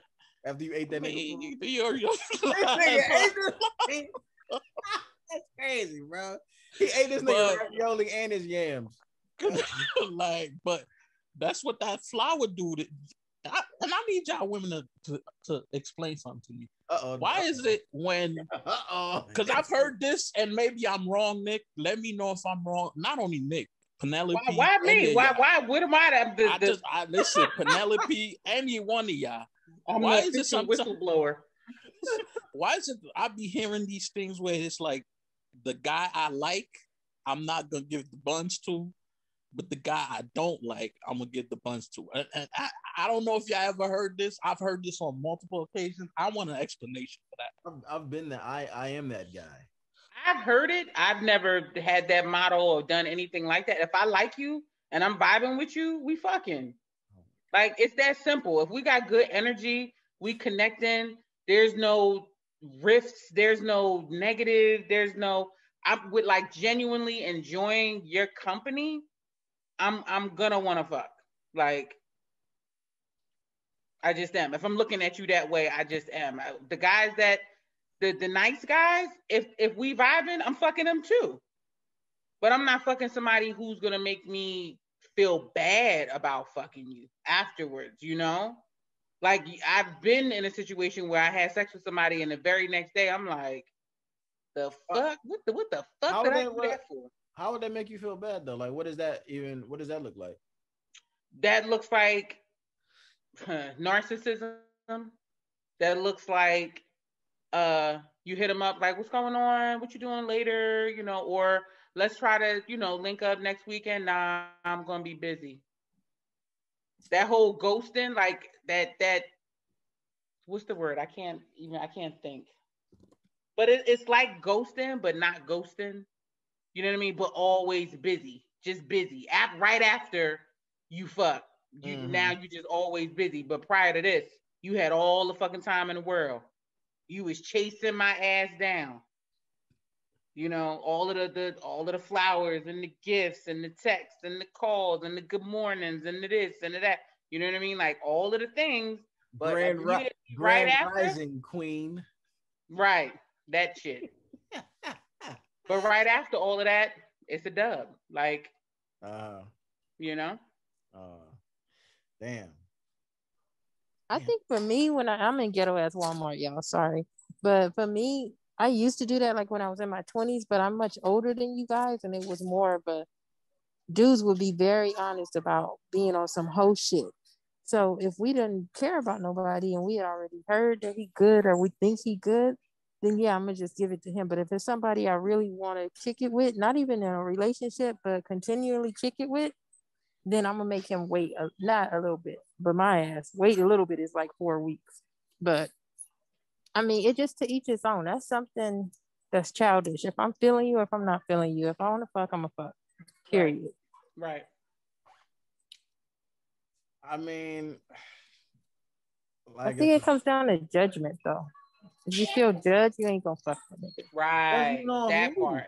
But why would this is the thing, like the guy that you like, and if he likes you, why would he judge you if he like you? Like, you know what I'm saying? Exactly. I don't know. I think sometimes because he made you believe that he wasn't going to judge you prior to getting the pussy. So now there's judgment. You suck somebody dick so good, they like, damn, you do that a lot. You do that often. Like, how you learn how to do that trick? I see. I don't know. I don't know. I guess that's some dudes. I guess. I don't know. I never been that guy to really. It's weird, right? Because I am a solidified, verified overthinker. But that's one thing that I've never really gotten into doing was like having somebody be like really, really good at some sort of like sexual thing. And then like I'll enjoy the pleasure while it's happening. But then as soon as it's over, start wondering like how she learned it. Because nigga, we know how she learned it. What the fuck you mean? Like, But you have the guys that I've heard men say, like, she did that shit too good. She threw that ass back too good. She rolled my dick too good. I ain't fucking with her. You know what I mean? Or she sucked my dick too good. I ain't fucking with her. Yeah. And let's not pretend. Come on now. Y'all know either y'all been that nigga, it's came. Yeah, that shit has come out too many times. Mm-hmm. And that shit is annoying. Like, if you eat the pussy real good. Or straight ghost you because the shit was fire. I ain't never heard a nigga say that. They like, I ain't getting my feelings. I ain't falling in love with that girl. That shit was just too good. I've heard men say pussy. This shit. Like, I'm and not, they'll I call can't you fuck voodoo her. pussy. Yeah, that's a real thing. She gonna cast a spell on me. I'm gonna fall in love. I can't make all the excuses. Like, it's just too good. And then in 5 years, when the solar eclipse happens, then you get that text that says, "Hey, big head." And then you want to take it for another spin, and then another 5 years. You know what I mean? Like, once every 5 years. I mean, you know, because if that pussy like Jeepers Creepers, nigga, like, you gotta, every 23 years, it must eat. You feel me? Nah, I mean, I guess I ain't never heard that. Like, I just be, you know what I'm saying? If somebody is immaculately gifted at some shit that they do with their body, like, I'm gonna just appreciate it for what it is. Like, but I don't know. I mean, I guess that's, I don't know. You know what? I don't fear like falling in love with like pussy though. So like maybe, you know what I mean? Because like maybe like the deeper thing is like maybe some men know that if they love a woman's sex so much, they're open to being, you know, manipulated by her. You know what I'm saying? Like, and they're just kind of like at her mercy. But I don't have that fear because I don't feel like sex has that type of hold over me. If any, you know what's crazy? Like, if anything, the hold that sex has on me is more mental than like the physical of it. Like, it'll have a mental hold, meaning like I'll be the nigga who's like trying to just figure out how to perfect it if I'm not perfecting it. You know what I'm saying? Like, that will be the hold that I'll have.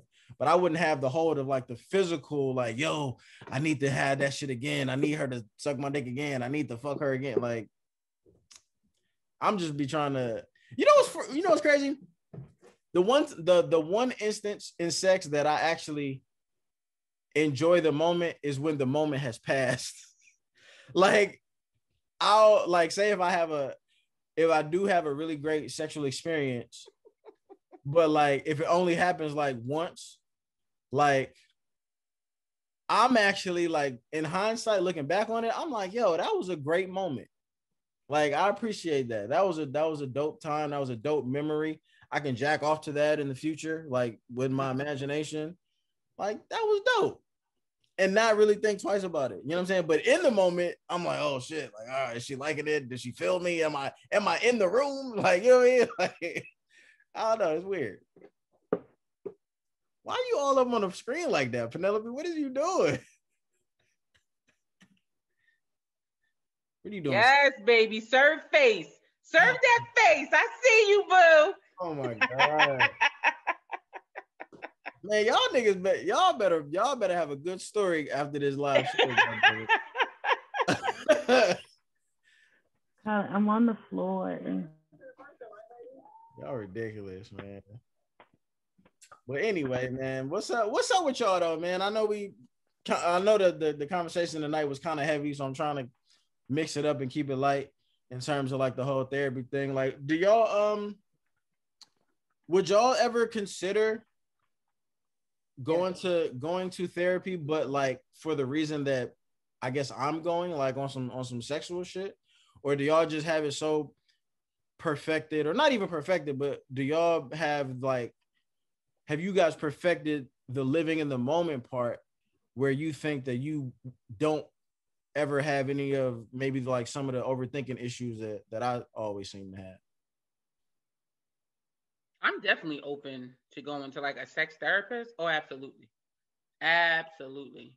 Why do you how do you think that it would benefit you though? Because I mean, normally when we think of therapy. Hey, Moo, where you shaking your head at? Not, I was shaking my head at Jaxon at first, but I'm talking to my fiance.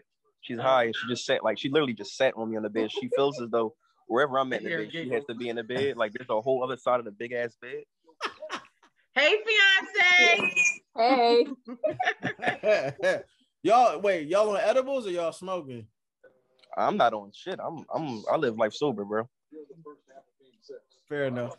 She's high off of smoking. Drugs, as you would call it. Drugs, yeah. I got like this new drug thingy, and I can't wait to use it and show. You got a what? What'd she say? I don't know.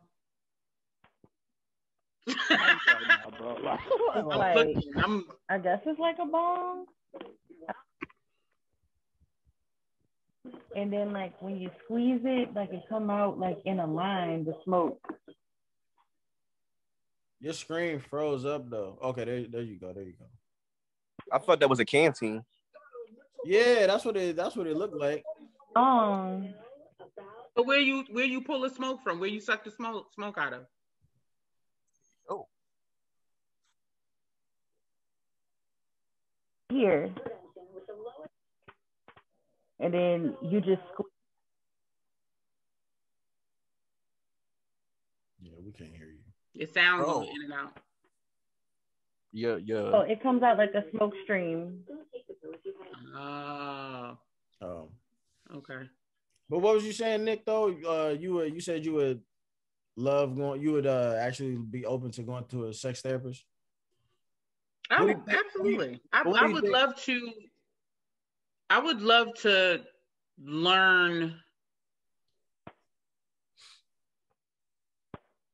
why and how I process the things that turn me on. Like, why am I attracted to this, seeing these visuals? Why am I, drawn to this type of person because of this, that, or the other? You know what I mean?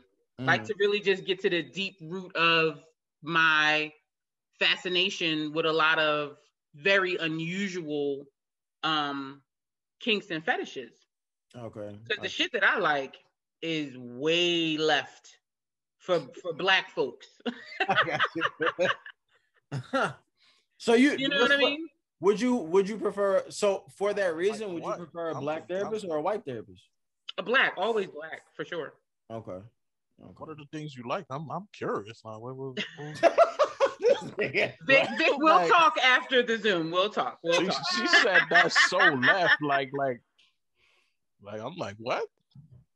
Well, we know she be watching gay porn, so that's one left. That's left enough. Putting dudes in the Amazon position? Like, what's going on? Nah, my knees ain't built for that just yet. I'm getting there though. I'm getting there. I'll be damned if a woman. We can't hear you, Vic. Like a damn Thanksgiving turkey on a. A woman put her hand in the crease of my knees and press it to my chest while she rocking me, bro. Like, I can't. Like, I can't. Rocking me. Like, I cannot. Yo, that's hilarious, man. I don't even. But I mean, Vic, that, and I definitely love watching gay porn, and I've been watching gay porn since I was like my early 20s. Like, I've been onto that. Define gay. Two men. Either two men together. Man, but yo, either two men together or a threesome with two men and a woman, but the men are bisexual. So everyone still is like kind of interchangeable. Right. You know what I mean? Pegging, love pegging, into that, heavy. Any sort of prostate stimulation I enjoy. But I'm a switch. I could be very dominant, I could be very submissive. So, but heavy on the pleasing when it comes to the prostate. So hold up, y'all finding dudes in Philly? Because Philly be hardcore. Like, y'all finding dudes in Philly do this? I'm pretty sure you know some of the guys that. I don't like that implication, man. I don't know. I don't know nobody out there. I don't like that implication. She like, you know them? Nah, but be the regular guys. The regular guys that look like everybody in here. Like, yep. Nah. How do y'all even broach that subject? Nah, them niggas don't look like me. yo. They look just like you, Moo. Most like, nah, no, but chill. She's not lying though. One, I know it's a lot of down low dudes in Philly. One, because I have like gay family members that's guys, and they tell me like, yo, you would be surprised. That nigga who you think a shooter or a thug or fuck all the bitches, he be in my DM or I'll be texting him. Yeah. Yeah. Or he might really still be a shooter and a thug, but he's still in niggas. He Omar from he likes certain acts, but he doesn't like them with a man. He likes them done by a woman. You know what I mean? It's a lot of guys. It's a lot of, black guys that's exploring prostate stimulation right now, and I ain't mad at it. I love this shit. I told y'all what happened to me in the hospital, right? Worst experience of my life, bro. I can't see how anybody would like that shit. That shit is like, You had to get an enema? No, they had to make sure I wasn't paralyzed, so they had to do a rectum and like. Oh. You admit it, I could admit that too. That like, shit, when I tell you that shit was the worst thing that happened to me during the accident. That part, I hate it. That's I think he had a ring on too. Vic, we can't hear you, Vic. Oh, my fault. Nah, I went to the emergency room one time because I was eating beets, and if you eat beets, like when your stool is basically gonna be red. So one time I'm eating a lot of beets, and I'm seeing that, and I'm like, yo, I'm thinking something really wrong with me. Lord, so I go to the doctor. I go to the emergency room. I'm like, yo, something going on. Yo, this dude put on these. You know how they slap the gloves on when they put it on. I looked at him. I'm like, yo, what you gonna do with that? He like, yo, you gotta turn around. And I'm like, yo, man, like, you know what I mean? Like, I like whatever.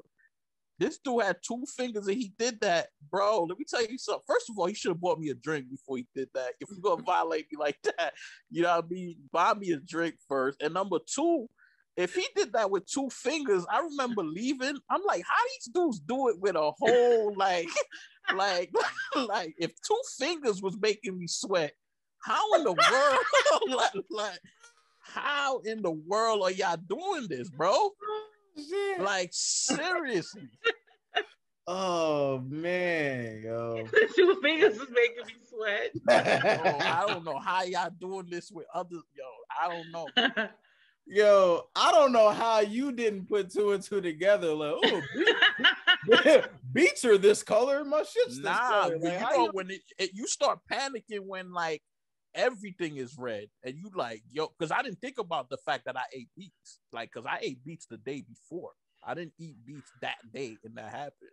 So you seeing that, and I'm like, yo, like, am I dying right now? Like, yo, what's going on? Like, the only reason I know, because remember, I be drinking beet juice or whatever, because I don't know if y'all remember, but I had told the story when I was in Houston, and we was riding in the Uber, and the nigga who was driving the Uber was telling us about how like he was on this whole like super weight loss journey or whatever, and I guess his blood pressure was so high he couldn't take any like Viagra or nothing like that. So like the doctor told him like, yo, just start drinking beet juice, because that basically is like the organic version of what Viagra or Cialis would give you.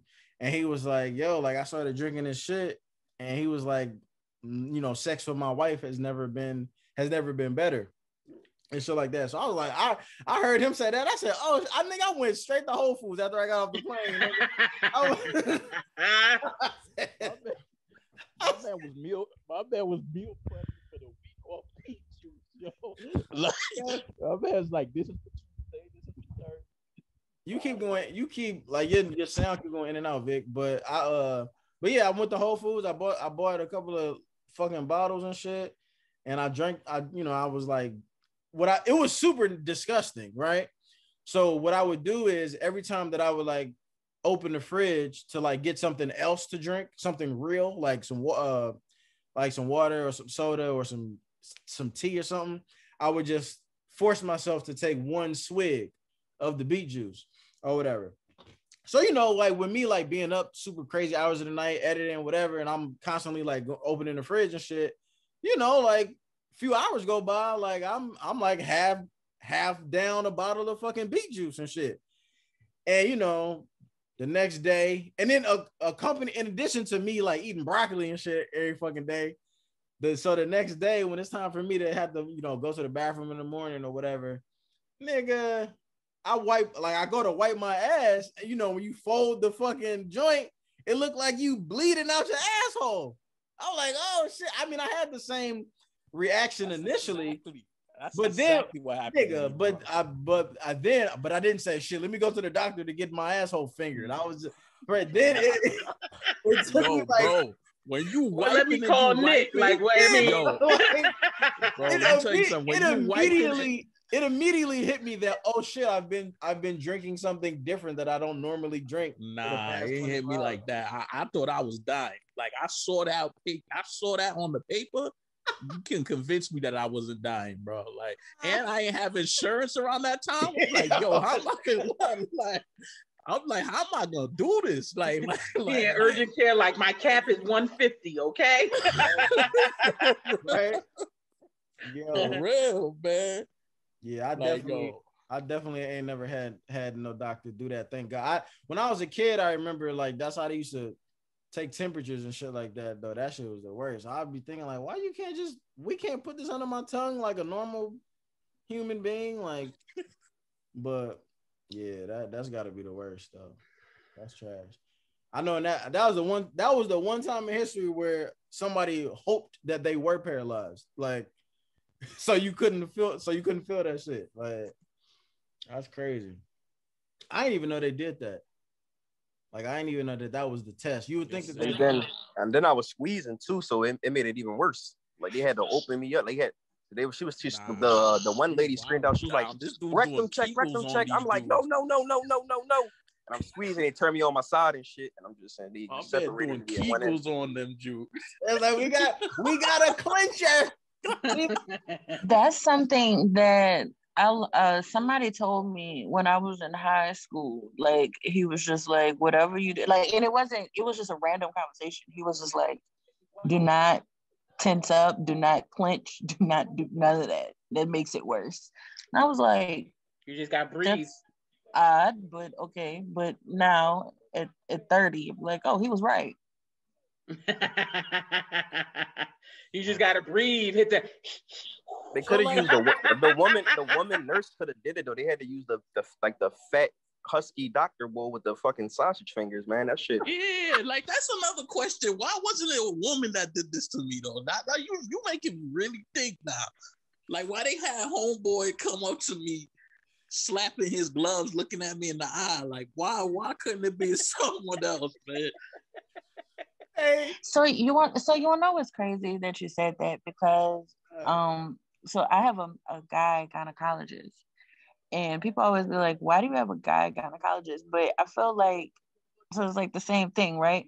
So y'all go and y'all see male doctors, I feel like they rough with y'all, and that's how I feel about women doctors, that they be rough when they do our paps and stuff, versus of the opposite sex. If you guys had a woman with smaller fingers, like, she'll be more understanding, and and guys, like, they're the same way. So maybe just ask next time if you gotta go into the emergency room for your ass. No, I mean, my was an emergency because you could call me, Vic. I mean, I'll do my best. So they were just trying to make sure that I wasn't paralyzed, but still, that shit was like traumatizing to me. So I never had that shit before. I would tell you right now, I couldn't look this dude in the eye right after. I was just like, yo, just write the thing on the paper, I'm out, man. I can't. You know what I mean? If you see me in the streets, keep it pushing, boy. Like, I'm good, bro. Have y'all ever had a gay doctor? Mm-hmm. Yeah. How did that? Nah. No, and no. I'm asking though because like this is and shit. This reminds me, I still gotta go back to take the fucking the test and shit. But for what? Your driver's license? Yeah. For when when I went to go get my physical, you're a creep, yeah.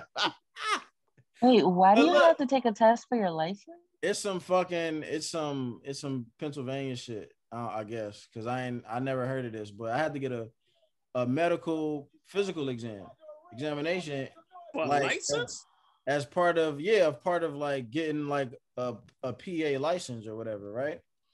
So probably because he hasn't had a driver's license in so long. But it's not even like, say for instance, if I was like a first time driver, like that's just a process. Like, so if you came from New York, but you just transferred your shit over, you probably don't got to do it. But because I never transferred my Missouri license to the PA, so now they basically looking at me like I ain't never drove before. So I got to like go through the whole entire. So wait, you have to go, you have to take class and do the test and the driver's test and everything? I think you got to do a physical exam, and then you probably got to take the written, like the permit test, which is a written test, and then do a driver's test. Yep. That's what it seems like the process is. So when I went to go get the physical part, I go into the I went to a fucking urgent care or whatever center. I gave them the money, paid for it. Wait. I'm sorry. When you said physical, I thought you meant like in the car doing like the physical driving test. Like you mean like a real live physical, a physical examination. Yeah, physical exam. Yeah, I know, right? So you're welcome. So I go in there, you know what I'm saying? I pay for the shit. And you know when you go like for doctor's appointments and shit like that, you basically, it's like you fucking on Mario and you gotta like beat the little bosses until you get the big what's my man? What was the fucking Mario? Bowser, like until you meet Bowser or some shit. So like I go into one room and it's like the nurse person, he's taking my blood pressure, put the like strap around my arm, ask me a few questions, like if I got any allergies and shit like that. We just just casual conversation and whatever. And I get done with that, and he's like, all right, well, go sit in this room or whatever. And then, the doctor's gonna come in, and then they'll complete the physical or whatever. So I'm like, all right, cool, bet. So I don't know if they do physicals. I don't know like how they do physicals now. Like this is what I'm thinking, right? So like I don't know if they do physicals like this now, but I always remember traumatic experiences from when I was a kid having to get physicals like every year, whether it be for school or for sports or for both. You know what I'm saying? You always get to the part where they got to check for your hernia, where you got to pull down your fucking pants. They fucking put their hand on your nuts and like tell you to cough and shit or whatever. So that's like my traumatic experience from like fucking physicals as a child. Like, damn, I got to pull my dick out. I got to fucking, you know what I'm saying? So I'm in the office or whatever, and I'm just thinking like, all right, well, I got to pull my dick out again. And so the doctor comes in, you know what I'm saying? And he says, you know what I'm saying? Like, hey, how you doing? And he's like, hey, how you doing? But you could just, it was like, hey, how you doing? Like, you know what I'm saying? It was like, how you doing? Like, nigga jiggled your balls and said, period, poo. Yeah.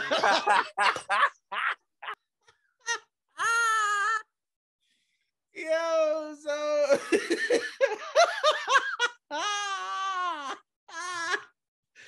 so the whole time, so like like if you a straight dude, even if you just a woman, man, whatever, like some gay people, they just give off gay energy, like, you know what I'm saying?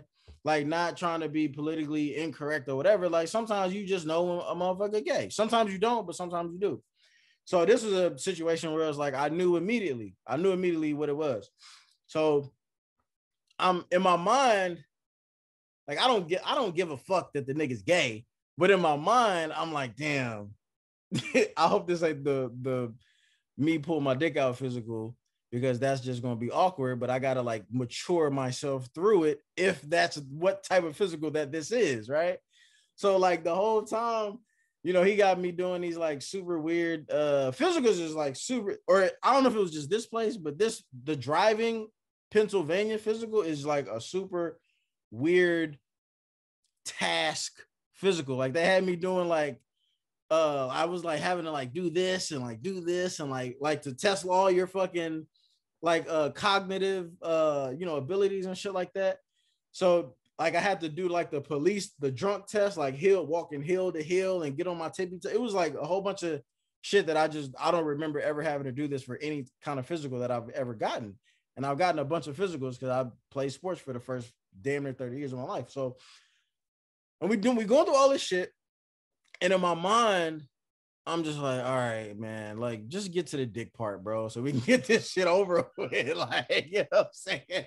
Chop. You want to see it or not? Like, yeah, like I was just like, come on, bro. Like, get the awkwardness out the way or whatever. And then we get to the end, right? And he was like, all right. And I was like, that's it? He was like, yeah. I was like, yeah. I was so hyped. I've never been so excited to not pull my penis out in my whole life. They made you take a physical for your driver's license for MPA? Yeah. I didn't have to do that. I don't remember that. Yeah, maybe it's some new shit. Like how you got your license when you was like 16, 18 or I was 18. I don't think I had to do was take the eye test, which I failed miserably. Other than that, I just remember permit, driving test, and drive, and that's it. I remember. Yeah, it might be some new shit then that they just incorporated, not like, you know, recently or something. But I've never heard of that in any other state. But apparently here you got to get a physical. So I don't know. But that shit was funny though. That shit was hilarious. I was like, whew, thank God, because oh man. But strikingly, I've been in the hospital a lot, physicals and just getting fucked up a lot. But I don't remember having like a flamboyantly gay. Like I'm pretty sure I had a gay doctor, but none of them have been flamboyant. I've never seen like a flamboyant cop either. That's kind of weird that I'm thinking about. Yeah. Or like a flamboyant or firefighter. Like even though, but I know a lot of gay firefighters. Oh, okay. But not flamboyant. I don't know. That's kind of strange though, because that's like the whole like YMCA outfit. Like, you know what I'm saying? Right. Like, that's strange. Because I'm just saying, like, you would think. That's so funny. Freeze! Spread them. Like,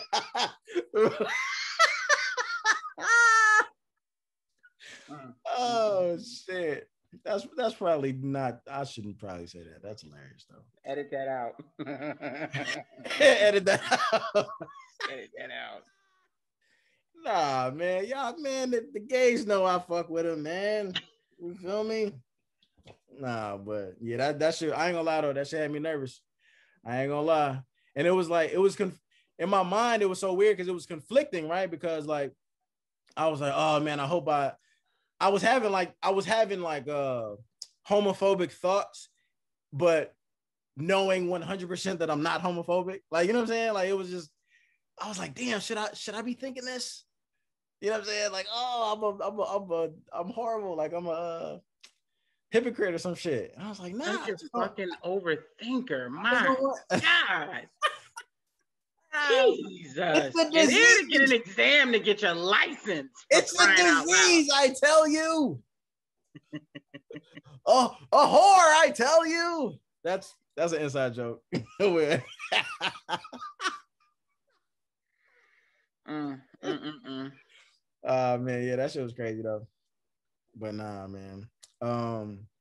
Shit, I don't know, man. What y'all niggas doing for Juneteenth, man? Anything? My niece is having a housewarming, so I'll be over her place. I gotta go. Who? I bought her a deep freezer. My niece. Oh, the one that was there. Yeah. Oh, nice, dope. So she's having a housewarming, so I bought her a deep freezer as a gift because you know she liked to cook, which means she liked to shop. Yeah, Mia, baby. I ain't got no pants on, okay? Just a shirt. I don't know what this means. I don't know what happened. Inside, don't worry, inside. But yeah, no, she cooks all the time. So I said, let me get her a deep freezer so she ain't got to go to the supermarket every other day. Oh, because when she was here, she was buying so much food. She was putting food in my refrigerator and my mom's refrigerator. Oh shit! Like that's how she do. Damn, I still got to get one of these infamous plates, man. Because you used to talk about these fucking plates so much. You like, Jax, you got a plate? I bought a plate to you that time. I need another one because I don't remember. Well, come to the house tomorrow. She cooking. Well, shit. What? Your house? No, her housewarming at her house. Fuck that. Nah, I actually have a gig tomorrow for some Juneteenth event. Somebody just randomly like hit me up and asked me to come film some shit for some event or whatever. So I'm gonna go do that. That's like it's during the daytime or whatever. So hopefully it'll be cool. You know what I'm saying? We'll see. And Jax, did you have a young lady hit you up about the live show? It wasn't about the live show. She didn't really say. She did hit me up to answer your question. She told me that you referred her. She told me what her business consisted of, but she didn't really say exactly what she wanted. So I didn't know what it was about. So I replied to her. I told her to, go to the NOTJAX page, take a look at my work, and then just kind of like tell me what it was that she had in mind. All right, I'll talk to her because she's young and she's just starting out. I know because in my recovery time, I had to think about it. I might not be able to cater the event, but if I'm gonna try to get like 2 people. She does treats and like drinks. I was gonna try to get her to do it for you. And one of my homies, he does catering. He has a actual restaurant. I'm gonna try to see if he can come down there and do it for you. He need more you got a big following, believe it or not. So he needs more eyes on his business anyway. So I'm gonna try to make that happen for you. Okay, bet. And I'm what made you come to your senses, nigga? Bro, see, I got it out right now, and I can only this is the furthest I can move my hand. I have this is all plated. This whole part of my hand is plated. So closing my hand and doing anything is can't even open a fucking apple juice bottle. That shit hurts. Yeah. It's probably not gonna happen, bro. And then once my hand is able to close, it's not gonna be fully functional. Yeah. And I look like I got a witch hand right now. It's all black and skinny and wrinkly. I hate it. You're right-handed? My strong hand.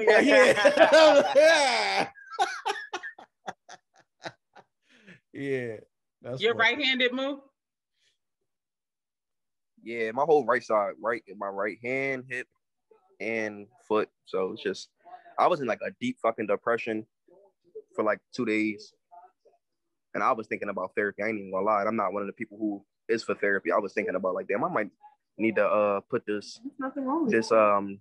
health insurance to use and get some therapy. Because I was sitting still. It's just the sitting still part. I couldn't get up to go to the bathroom by myself. I couldn't do anything but just sitting here watching nothing but TV and I'm one of them people that's not kind of how you are, Jax. I'm just always moving. I'm never sitting still. So just to have to sit still and not even be able to take a shower and shit like that, bro. That shit it was fucking with me bad. Yeah. Can't play with my son. It's making me feel less than a man. That's what it really was. Yeah.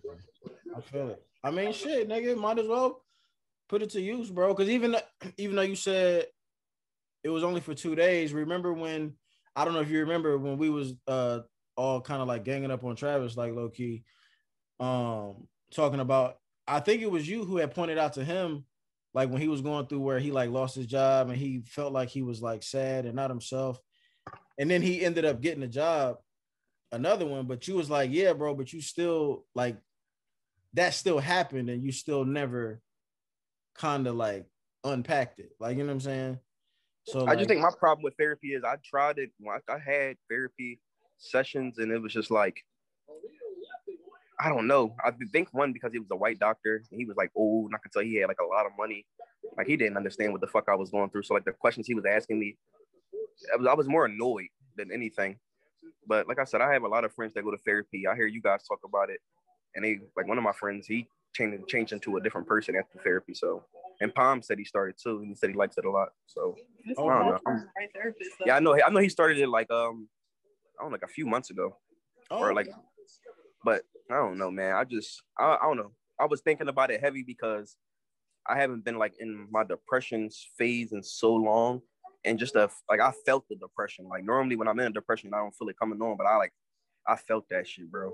Yeah. And then I can just tell like my whole vibe just switched, and I was kind of like being mean to people and like snappy, and I was like being real distant and ain't want to talk to nobody.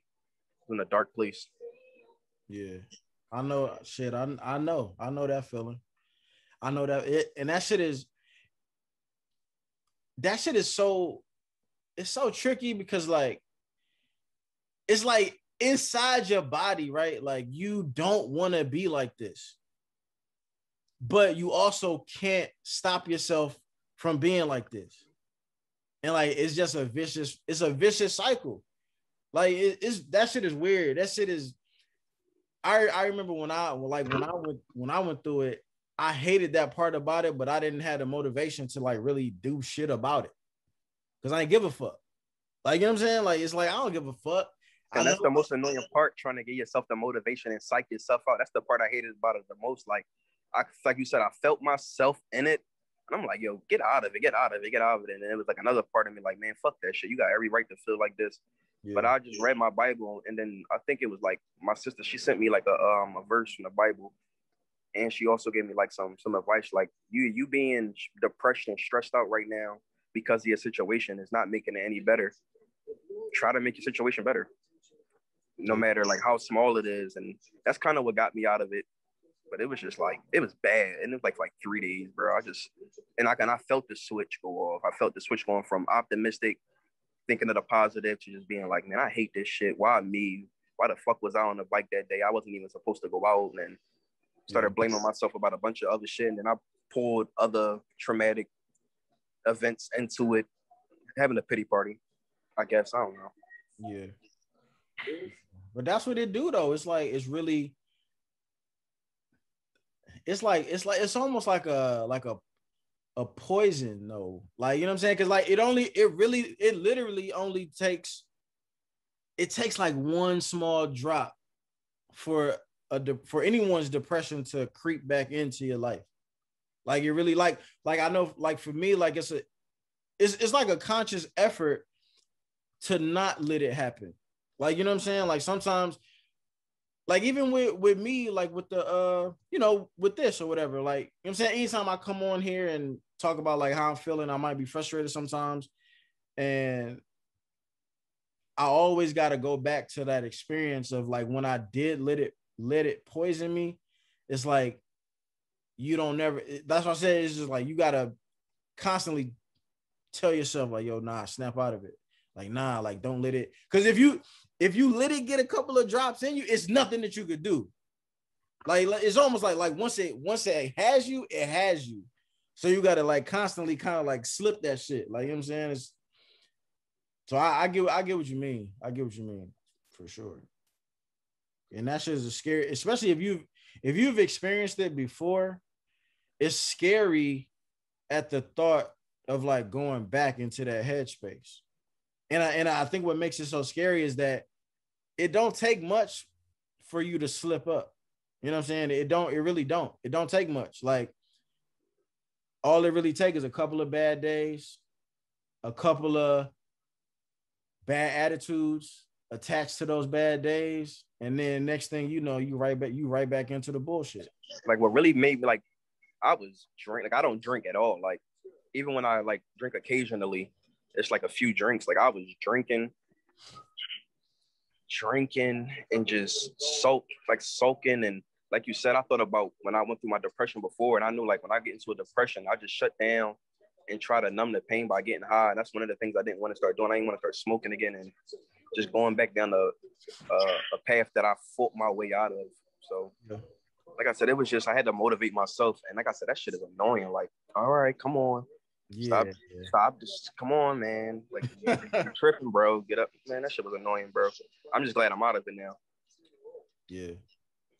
Yeah, for sure. Do they have you doing any kind of like super light physical therapy stuff yet or no?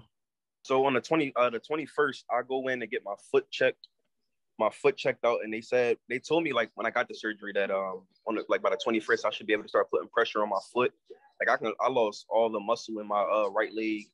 It looked like a fucking chopstick next to a pole. That shit looks. But my brother, like I said, I got a lot of people in my corner that like checked up on me. Like my brother just came over like 2 days ago. He bought me like modified pieces for my controller, so I've been able to play the game the last 2 days, which is better than sitting around. Like some super embarrassing shit happened when he came. I thought I was good enough to go just go to the store real quick and grab some stuff. I fucking fell, bro. Like I need a life alert. I fell, bro. Like, and it wasn't like just like a slip fall. Like I said, you got to picture I have the boot. I don't never remember of the boot being so fucking heavy. The boot is like 15 pounds, bro. Or that's what it feels like on my skinny ass leg. Mm-hmm. I was coming like it's a parking lot, and then when you go into the store, it's like a steep curve. So I went into the store, came out, and just getting from the car. You fell in public. I fell in public, yes, bro. Oh shit! I'm thinking you talking about you fell in the crib. No, bro. I think I fall in the crib all the time. No, but I was coming. So mind you, like I'm supposed to not be out at all because I have an abrasion on my liver, and I'm producing a lot of keratin, and your body produces keratin when you're like sweating and like moving around. So my doctor doesn't want me moving, but I decided, I'm gonna go to the store and get some fresh air. I'm tired of being cooped up in the house, and just like I have to hop on the walk. So the walker is like the fucking devil. So I'm coming out of the store after it. I'm in a complete sweat already, and I like misjudged the curve, and my walker like fell, and I'm falling. And because I can't put any pressure on my hand or on my foot, I just had to take the fall and shit. And then I rolled a little bit, and then a lady hopped out of her car. She was like, "Oh my God, sweetheart, are you okay?" I wanted to leave the fuck alone. And then somebody walked into the store and told my brother, "I think your friend fell." Then my brother came out like with the salty, like, "Come on, bro, I got you." I'm like, ah. Hit him with the This nigga out here like a senior citizen, bro. Like, sit the fuck down, nigga. No cap. I don't understand why they would even give like the senior citizens a walker. Like, this shit is like the regular walker is trash. And then I have a lot of respect for amputees now, bro. Like, super respect. Like when I see like the dude playing basketball with the one arm, bro. Like I have a lot of respect for these people now, yo. And that's exactly what the fuck I feel like, because I can't use the whole right side of my body. But you have muscle atrophy too. So what the fuck makes you think your ass was gonna walk up some curb with a walker? Now I made it up the curb though, easy. Hopped up down. It was going down. So I can't. But that's all resistance. Going down the hill is all fucking resistance. Yo, the curb. So first of all, I don't remember the curb being that fucking high when I was coming up the curb. And then it was like a little dip, like a little crack dip in the asphalt, and my fucking walker got caught in that. And that shit, once the walker, I was done. It was over. And it was so embarrassing. Because the lady hopped in the car. "Oh my God, are you okay?" And then like two teenage kids just walk right past me, looking down on me. I'm like, damn. It's bad. That's horrible, dog. How long has it been now? Like, it ain't been a month yet. It happened on June 2nd. I got the surgery June 3rd. So about 2 weeks. So they told me for my foot 3 to 4 weeks. But like I said, I went to one of the worst hospitals in fucking Philly. And when I came back home to Jersey, I went to the emergency room because my foot was like killing me one night. And they told me, the hospital told me I didn't have a fracture on my foot. My foot was just degloved. But when I went to the other hospital, they told me, "Oh, yes, you have 3 fractures in your foot." So now I'm thinking when I go to the follow-up. They missed 3 fucking... That's crazy. Bruh, they told me, one, I don't know how you missed 3 fractures. Yes. Damn. So first of all, the hospital I went to is a residential hospital, which means like 90% of all the doctors in there are students. Oh, okay. So, man, I was really thinking about getting a lawyer because the way I was treated in there, and then like all the shit I've been going through. But I got 3 fractures in the foot, so I'm thinking when I go to the actual doctor, not a resident, when I tell them that I have the fucking 3 fractures in my foot, I think they're gonna try to. I hope they don't want to do surgery again, or because I'm having like crazy pain in my foot, not from the actual like what they did surgery on, but from the actual fracture. Like my ankle, like if I roll my ankle around, it's like a clicking sound. But they told me my foot would heal way faster than my hand. They told me my hand has to like my body has to accept the metal and the plates and the screws and shit. Like right now, I'm not supposed to have my sling off because they said the screws can lift out and I would have to get the surgery over again. But fuck that cripple shit, bro. I get tired of having that fucking splint on, bro. That shit. Nigga, you're gonna be crippled if you don't follow the orders in the beginning. Move, put that shit on, yo. Put that shit on. Seriously. Let me tell you like this. First of all, I'm gonna shut up after this. My dad, he used to do the trash truck shit or whatever, right? His dumb ass lost 4 fingers. I don't know how he did it, but the motherfuckers came off. They threw his fingers on ice, took his ass to the emergency room. They had to, do all this stuff to get his fingers sewn back on. This man does not listen. They said, wear this splint, this splint, this splint, this splint. Now his fucking fingers is like this because he never wore the shit to keep the fucking shit straight so that his fingers could look like this again. So now his shit like this. Don't be my dad, yo. Just wear your shit. I think when she told me to splint, so like this part of my hand, I'm not like this finger, I'm not supposed to try to close it. So I haven't been closing it. I just have it out so it can breathe because this shit get all itchy. Then it starts to smell a little bit, and then I have like this weird like mushy residue that. Yeah. And I don't know, probably starting Monday, I'll put the shit back on. But I just got out of the depression. I just got out of the depression. I feel like myself like 25% is good right now. So you do know if you happen to fall again and forget that you don't have this sling on and you go to brace yourself with that hand, you're gonna be totally fucked up, right? So, like I said, I work in the OR, bro. I know I've seen this before. Listen, I think I've like mastered the art of falling with the fucked up hands.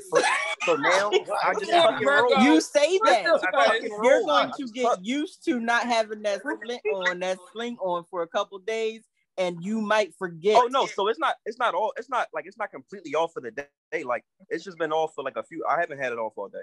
I take it off and like let it rest and breathe. But I have it on though. I don't sleep with it off. I don't like if I'm going to like get in the shower or try to get in the shower or anything or any type of like hopping around the house. I have it on. I don't. Yo, look at when it gets itchy, get a wire hanger. That's what we use when we get past a wire hanger. Look at all of our faces right now. We like nigga. I'm hard headed, man, and it's not like this is my first like real surgery I had to get on my hand, but I've like broke fingers, broke knuckles, and I had the cast on. They tell me 3 to 4 weeks. That should be off in 2 weeks. My left hand, it doesn't close right.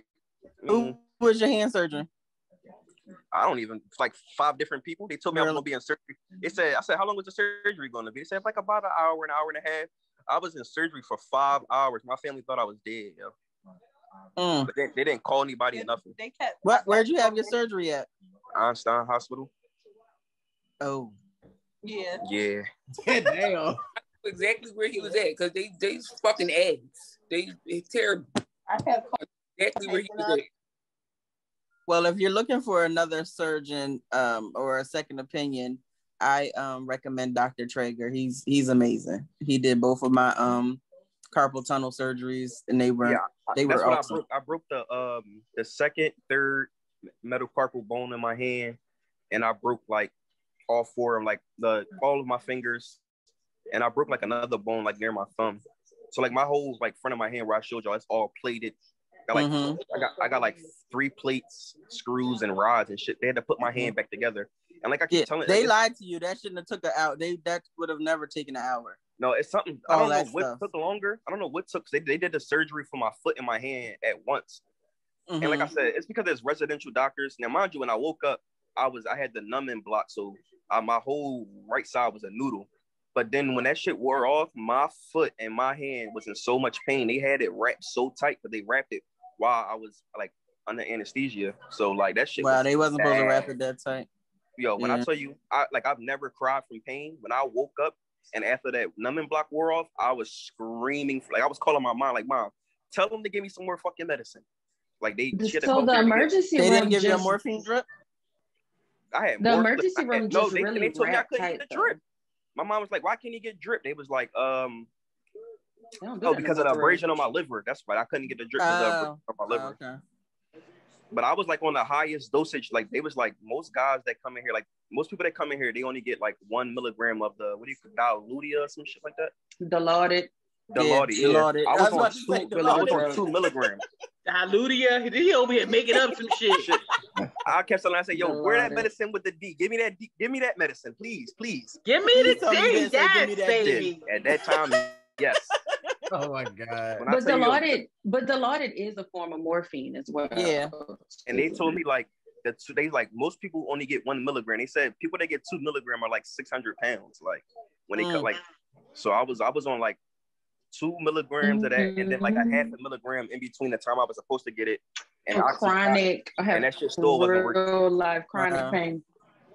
Yeah. Term. So your Dilaudid was your long term, and your Oxycontin was for your for short term pain. So man, they was shooting that shit in my IV. I would be talking, and I turn into like a fucking dope fiend. Yo, that should have been. Yo, no lie though. Wasn't that the best sleep you ever had in surgery? Like, I didn't want to wake up. That sleep is, I know why Michael Jackson was using that shit. Like, that is the best sleep ever. When I woke up from surgery, I was confused. First, I don't remember falling asleep. And then when I woke up, I was confused as fuck. Like, yeah. I tried to get out the bed and walk. They was like, no, sit down, please, don't do that. Oh, yeah, people coming off of anesthesia. I've had nurses get punched in the face. They start fighting, like, that's me. This one nurse, her whole eye was black. I was like, yo, do you get combat pay? Because me and that patient would have been fighting. But yeah. Me. Well, I was, and I didn't know that was my reaction to anesthesia. I was rushed to the hospital. I was pregnant in my fallopian tubes, and like it was started hemorrhaging, and I had to have emergency surgery to remove everything, right? Remove the pregnancy, not I have all my organs. And when I woke up out of the anesthesia, I just immediately started cursing at the nurses. Where the fuck is my mom? Where the fuck is my mom? Trying to get up. They were like, no, you have to live. We'll go get her. And I'm like ready just to fight them. So they had to like strap me to the fucking bed. They didn't know you like that shit. I gotten so violent. What'd you say? I said they ain't know you like that shit. Yeah, no.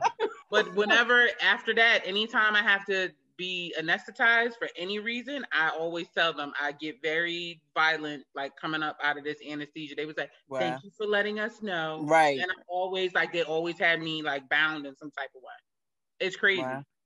That's crazy. That's weird. My surgery experience, I remember them niggas telling me to count down from like 100 or something or 10. And I ain't even survived like 4 seconds. I was out. And then I woke up in a dark fucking room and I didn't know where the fuck I was at. And my whole leg had like a cast on it. And I just couldn't move it. And I was like, and I was in pain because like part of they didn't perfectly like the padding kind of like ran out. So like the cast part was like kind of pinching my skin a little bit. And I was just in a dark fucking room. Like my mom wasn't there because it was the surgery probably took several hours. So she probably, like left and was going to come back the next day or something. And I just remember just not knowing. It took me a while to like figure out, like to gather my surroundings. Like, you know what I'm saying? It took you a while to overthink. Yeah. I cried because they was waking me up. Okay? Like, brain, what are you doing, brain? Right? I get it together. Fucking malfunction. Like a freaking baby. I cried. I was like, I don't want to wake. Like I was in, like tears were streaming down my face because that sleep was just so that much. That was just that good. I did not want to wake up. I feel like that shit. So crazy. The anesthesia sleep got to be like the closest thing to like death, like for real. Cause like you don't even remember it. Like, you know what I'm saying? Like, cause when I go to sleep tonight, when I went to sleep last, like you can when you can remember when you went to sleep. Like you can kind of low-key remember like, oh yeah, I was watching this and I just kind of, I felt myself doze off. Nigga, 10, 9. Sleep. Right. You good, because I don't even remember 9. I remember 10. That was it. See, with mines, they put something in an IV and was like, he was like, you're gonna start to feel like relaxed. And I just remember feeling like real giggly and high, and was just like talking to the doctor, laughing with the doctor. I had like 2 real cool dudes. They was like reminded me of Seth Rogen and like the other skinny guy from Superbad. So we was just laughing the whole time. And then I remember somehow getting onto the operating table, and he told me to count down, and I just remember waking up. And I'm like, what the fuck? Yep. You know what's funny? We talk that whole time. When you go to sleep, the OR just talks. They talk about everything. If y'all could hear some of the conversations we have, y'all be like, God damn. Jax, I don't understand how you survive like an operation with your overthink. Like when I was in a hospital, bro, I think at least like 50 people see me butt ass naked, bro. Facts. Well, for one, I was only like 12. And he was an overthinker then. I'm sure I was 12 years old, like that shit hurt so bad, bro. I couldn't wait for them niggas to fix that shit. I'm like, do whatever the fuck y'all niggas need to do. Like, did they ask you what music you wanted to listen to? Did they put that on? Nah, it wasn't on music. They didn't do that. I used to when I worked in ortho, all of our back doctors used to always be like, would ask our patients, like that was like a part of their, when they came and did their pre-op, they'll be like, well, what music do you want to listen to when you're getting put down for surgery? And when I was working with this guy, Dr. Smith, he was like super cool. It was all white too. He was operating on this young black dude, and the dude was like, I want to listen to Tupac.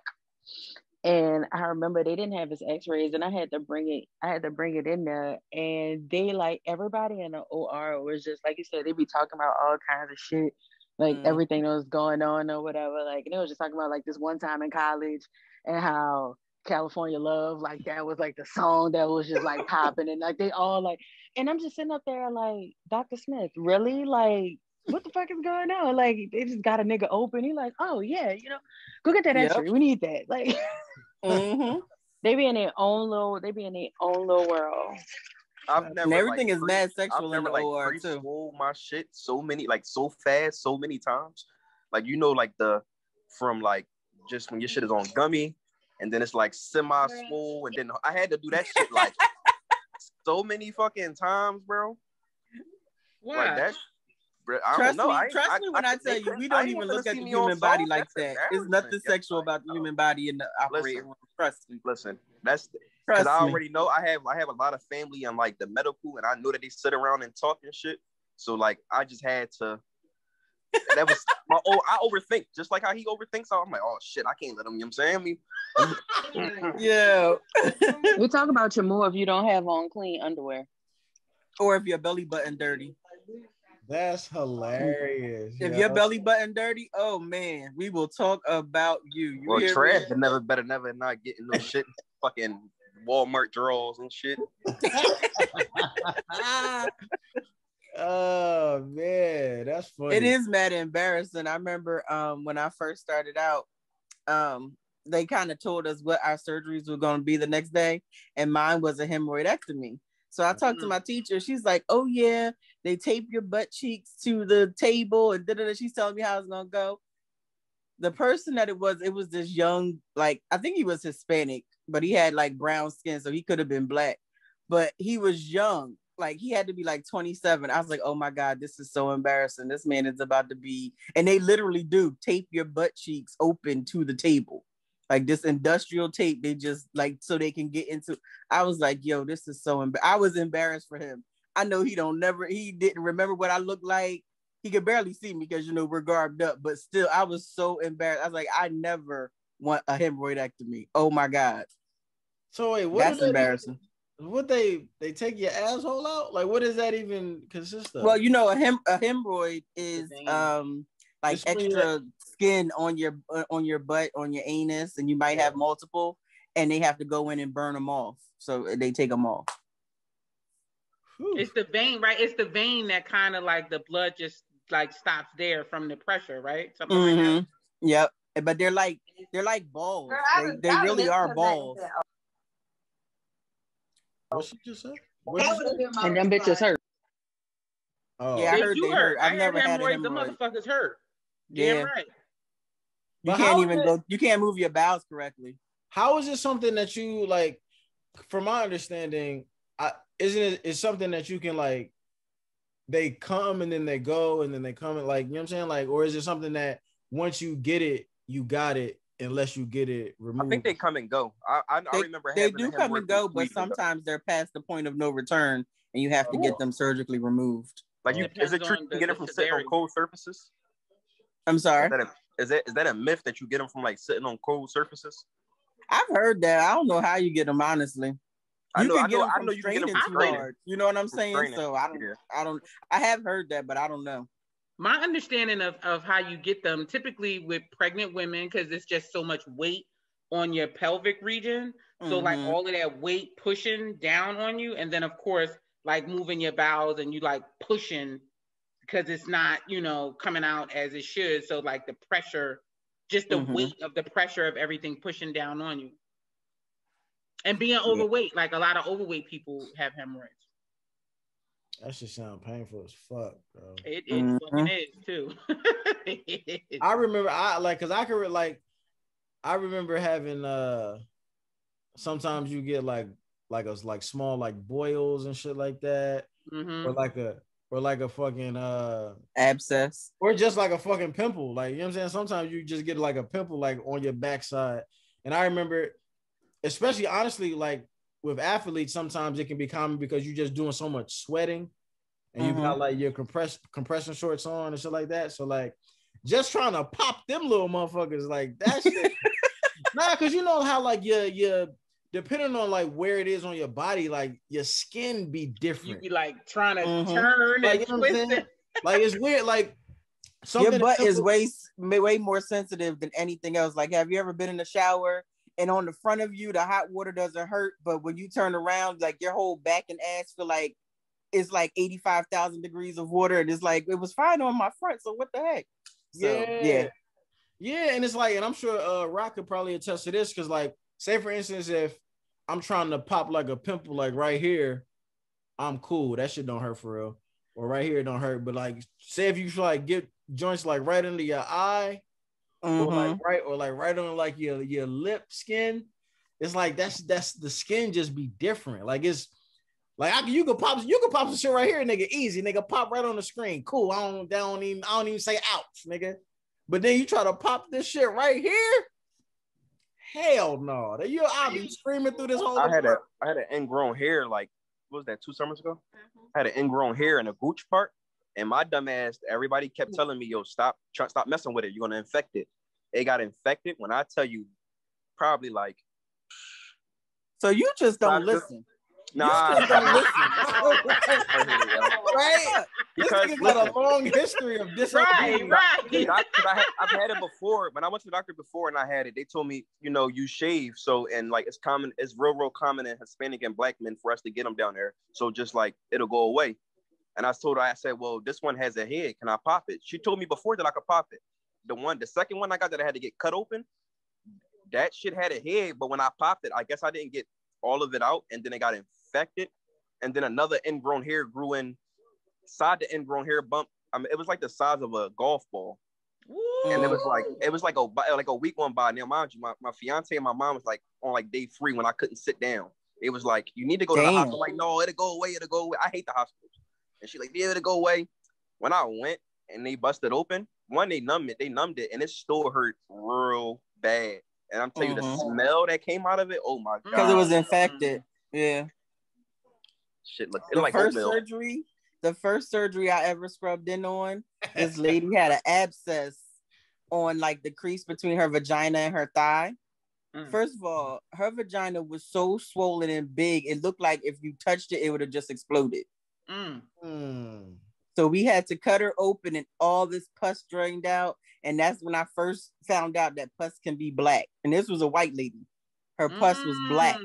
So we had to wash it out. We had to get it all out. The smell in the room, oh my God. Oh my God. It was I was like, how do you let it get to this point? Well, you don't know. You don't. I mean, you know, No. but you don't. When know. I tell you her vagina looked like if you touched it, it would have exploded. Well, mine was come on, right she there, but I had don't to have have a that vagina. for Mine a was right there. while. Huh? It was in the same. Mine was in the same exact spot, but I don't have a vagina. It was like right in that thigh. Thank you for that. that thigh. Thank That you for thigh, that. like ball area, like my balls was hitting. Like it's like I had 3 balls. My balls was hitting the bump. That shit was huge. Damn. And it was like I couldn't sit down. Like laying down in the bed, I had to lay on one side to take a smash. It was like I would have to like squat. And the doctor told me, she said, if you would have just listened to your mom and your fiance and came in on day 2, you wouldn't be having to get it bust open. We could have gave you antibiotics. How long? Wait, so what numbered day did you actually? Bro, it was like 7. It was you heard in the back. That's right. It was probably like 2. It was like 10 days though, because after I popped it, it felt better. I was like, I want to go play basketball and shit. I was chilling. Oh my god, this nigga opened the shit and poured sweat right back into that motherfucker. That's gross, man. I know that shit stung like a motherfucker, bro. First of all, no, that's the thing. It didn't sting. Like I said, I get hair bumps a lot because I shave and like I have sensitive skin, even like under my beard. When I go to the not doctors, the barber. And they shape me up under here. That's why I told them like, listen, don't even shape it up under there. I'll just let that shit grow out nasty and wild because them hair bumps, like you said, in certain areas hurt.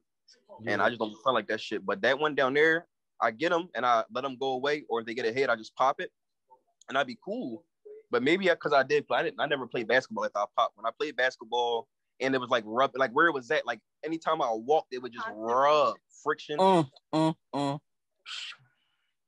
That shit was bad, bro. Yeah, like she said, when they pop that shit, shit, it's like black and like white, like rotten oatmeal. That shit was. Yep. When y'all, this is a gross question because I just want to make sure I'm not weird. when you pop some shit, right? do y'all look at that? This is what I do. I smell it. I'm like, wait. This is what I do. No, wait. This is my pimple popping process, right? So like, I'll pop it. I'll, you know what I'm saying? Like, do some shit like that. It's gonna, if it's on this fingernail, I'll put it on that fingernail, and then I'll smash it. Yeah.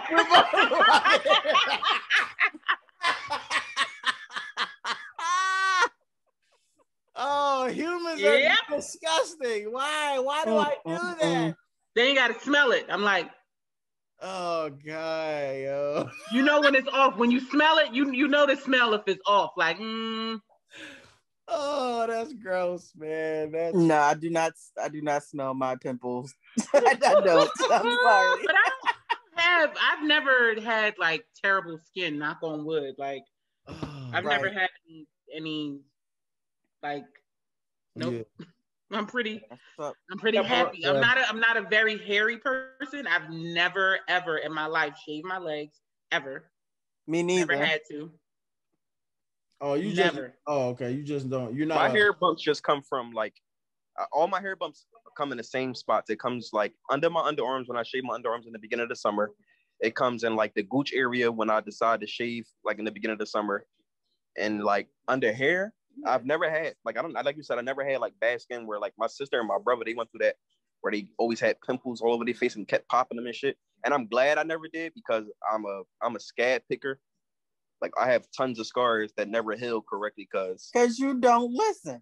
Yeah, that's so what you use razors. You don't use like depilatory cream like Nair or anything like that. You use straight razors. That first of all, I always wanted to use Nair, but that shit smells so bad to me. Like, and it scares me. And it scares me that like it erases your hair. Like that shit scares me. I don't want to put that on my skin for some reason. Like because you fuck around have it on your head, and then your fucking beard itch, and you be like, oh shit, like. It's not even like that. Ain't that serious? No, because that's why I would never experiment with that shit neither. Fuck that. That shit but smells Nair, like they make like different perm, scents now with Nair. Like they make a lavender scent. They have a cocoa butter scent. That's like the only thing I've ever used. When that shit start burning the hair, though, no matter what scent it is, when it starts burning the hair, it just smells like a perm going bad. That shit is. I could live with that than them fucking boils and hair bumps. Like I'm good. No, what? So like what I realized works for me is not using the actual like razor, is the what do you call that shit? The little clipper things. Okay. When I use those, I don't get the I don't get the bumps. But when I use an actual razor, that shit. Yeah, that'll fuck you up. I ain't never used a razor. I don't know how to shave. I always use clippers, like always. Cause fuck that. I get waxed, and I just deal with the bump because I love how it feels when it's waxed. I used a razor one time on my coochie. I will never do that shit again. I got the worst hair bumps, like just on the top, on the little top part. I was like, what the fuck? Like it looked like a disease. Like it was bad. Cause it wasn't hair bumps. Cause I call myself being the fuck fancy and getting one of the razors that have like the moisturizing thing on the outside and all this whole other shit. And not knowing at the time my skin was sensitive. So I had bumps that looked like white bumps in clumps. Like it was terrible. So like I would just take my finger and do like this and they would just all bust. Like it was bad. It was bad. And from that experience, it like darkened my skin a little bit on the top of my pussy. And after that, I never used a razor again, like ever. Yeah. And the fact that happened to me multiple times, you think I would have stopped using a razor, yo? That's fucking no, not true. Not true. Not right. I wouldn't think that at all. That's what really, yeah, exactly. I'm with y'all saying, like, no. I started on brand. Experiment with the razor like real early, like 11 when I had my pubes. I'm like, let me try this, and just became fun. But then I had to deal with what Nick just said. I was young and dumb, and then when I got older, I learned how to shave the correct way, like you shave down and not up. Right. Like a lot of my hair bumps like started early. Now when I shave, I learned like trimming is good for me and just using the clipper, not the fucking razor though. That's like my last option. I hate being hairy in the summertime. That shit is like mushy and I'm kind of hairy, so that I can't do it. I'm a lie, I'm hairy. You're hairy. Yeah. I used the razor on my chest though. That's it. Yeah, man. I'm lucky. I think it's crazy. But yo, man, I'm about to get out of here. I feel like that's a really great place to end. But yeah, man, I'm about to try to actually get some sleep so I can go, you know what I'm saying, do the Not Jack shit tomorrow. Hopefully it's not gonna be super hot. Do y'all have any idea what the weather gonna be tomorrow? I don't know if y'all niggas is gonna be outside for this June 90. I'm a surgical tech. I'm not a weather girl. Oh my god. Tomorrow it'll be 90. I mean, that sound about right. Yeah, the high is 88. Yeah, it'll be hot. So it matters. You wear shorts and no sleeves, so it doesn't matter. He don't like being hot at all. I don't, man. I don't. I'm gotta bring a fucking towel and water. I hope these niggas don't got me running around like a fucking. I hope that shit just not trash like last year. Me and Rock went to call ourselves going to some kind of Juneteenth shit. Cause I was like right off. I remember that. Yeah. It was right off of the hills of the George Floyd shit. So June, like niggas was really hyped for like Juneteenth for once. You know what I'm saying? And my goofy ass, I'm like, yeah, I'm gonna bring my camera. I'm gonna get some fun. Cause I when we went to the fucking the whole shit going on downtown or Center City, I brought my camera to that. And that ended up turning out like, it was for a bad reason, but it turned out being like a really dope, like visual and shit. So like, I'm thinking there's going to be something like that. I'm like, yeah, I'm bring my camera or whatever. Man, we pull up to that motherfucker. It's just a bunch of niggas at a park, like with barbecue. I mean, it was dope as far as like the environment of it, but like aesthetically trash, like, nah. So, I don't know what this thing gonna look like tomorrow, but hopefully it's cool. It's actually my first time. They want me to film it, but they want to edit it on their own or whatever. So like they just paying me for the filming part. So I'm gonna film it, and I told them to bring their fucking laptops, and then I'll just give them what's on my memory cards, and then they're gonna give me the bread. And then we're gonna go on our way. Go out there, Jaxon. I go out there with your camera. Don't worry about it. Like it's cool. Can people request that though? Like that's what makes your videos like dope as fuck because you edit them so good. His name ain't gonna be on that shit. listen. No, but you know, but what I plan on doing if it does look like, you know what I'm saying, if it's put together nice, like the event, I'll end up probably just putting it together myself. But what I'll do is I probably won't put it out until after they put it out, because I still wouldn't want to like you know what I'm saying? Somebody paying me for some shit, I'm not going. Yeah, so you know they're gonna do some nigga shit with your visuals, right? I know it's gonna piss me off, but that's the reason why I want to just edit it myself.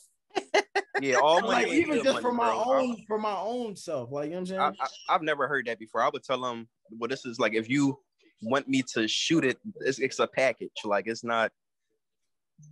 They're gonna try to Instagram edit that shit. Man, that's easy money. Here you go. If my name ain't on it, that's easy money. Here you go. That's what I'm saying. Like that was my thing. Like, I get what you're saying, Moo, but if you gonna give me a couple hundred to just fucking hit record and then go home, take that shit. But at the end of the day, that shit about to look like some bum ass blurry bullshit.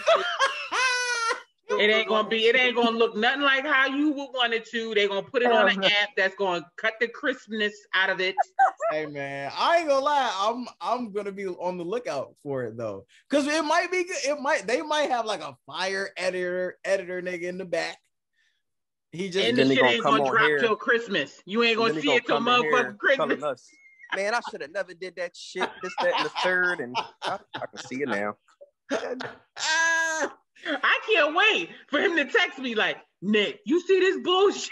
Like, I'm y'all, the niggas who y'all definitely gonna get some text messages, but I'm just saying, I'm just letting y'all know, you know what I'm saying? Like, what's going down tomorrow? But nah, man, it should be, hopefully it'll be cool though. Hopefully it'll be all right. You know what I'm saying? Where's it at? It's somewhere in West. He told me to no, it's definitely gonna be trash. Yeah. Sorry. Yeah, it's ain't even say Mount Airy, you know. Yeah, somewhere. West Oak Lane. No, he said West Philly. Oh. Somewhere out here. So I don't know. Well, bro, you just make sure you be careful out there too, because like West Philly right now, it's like one of the, between North Philly and West Philly right now, that's like the most active of homicides right now. Like that's why I really moved from down west, because where I lived at, I was in my block was in between two blocks that was Warren down there. So, and I live literally, I can throw a rock at the police district, they didn't care. So just be careful down there, bro. Yeah, for sure. Any fishy shit, get out. And it's not even Mia gonna be there, don't worry about it. Yeah. Rock will be there with him. She's gonna call the shots like, let's fucking go. Yeah. Let's go. One with crowds. When it's hot, it's gonna be hot tomorrow. And then, like I said, niggas is beefing down there like real heavy. So just be careful, because shit can go left in 0.2 down there for real. Yeah, just be careful, bro. For sure. But yeah, man, y'all. Thank y'all again for coming on. Or whatever. I'm sure I'll see y'all niggas next week. You know what I'm saying? Give y'all a break for the weekend and all that. And yeah, man, we'll be back in a couple of days, man. Y'all have a dope weekend, dope Juneteenth, fuck Whitey, all that good shit. And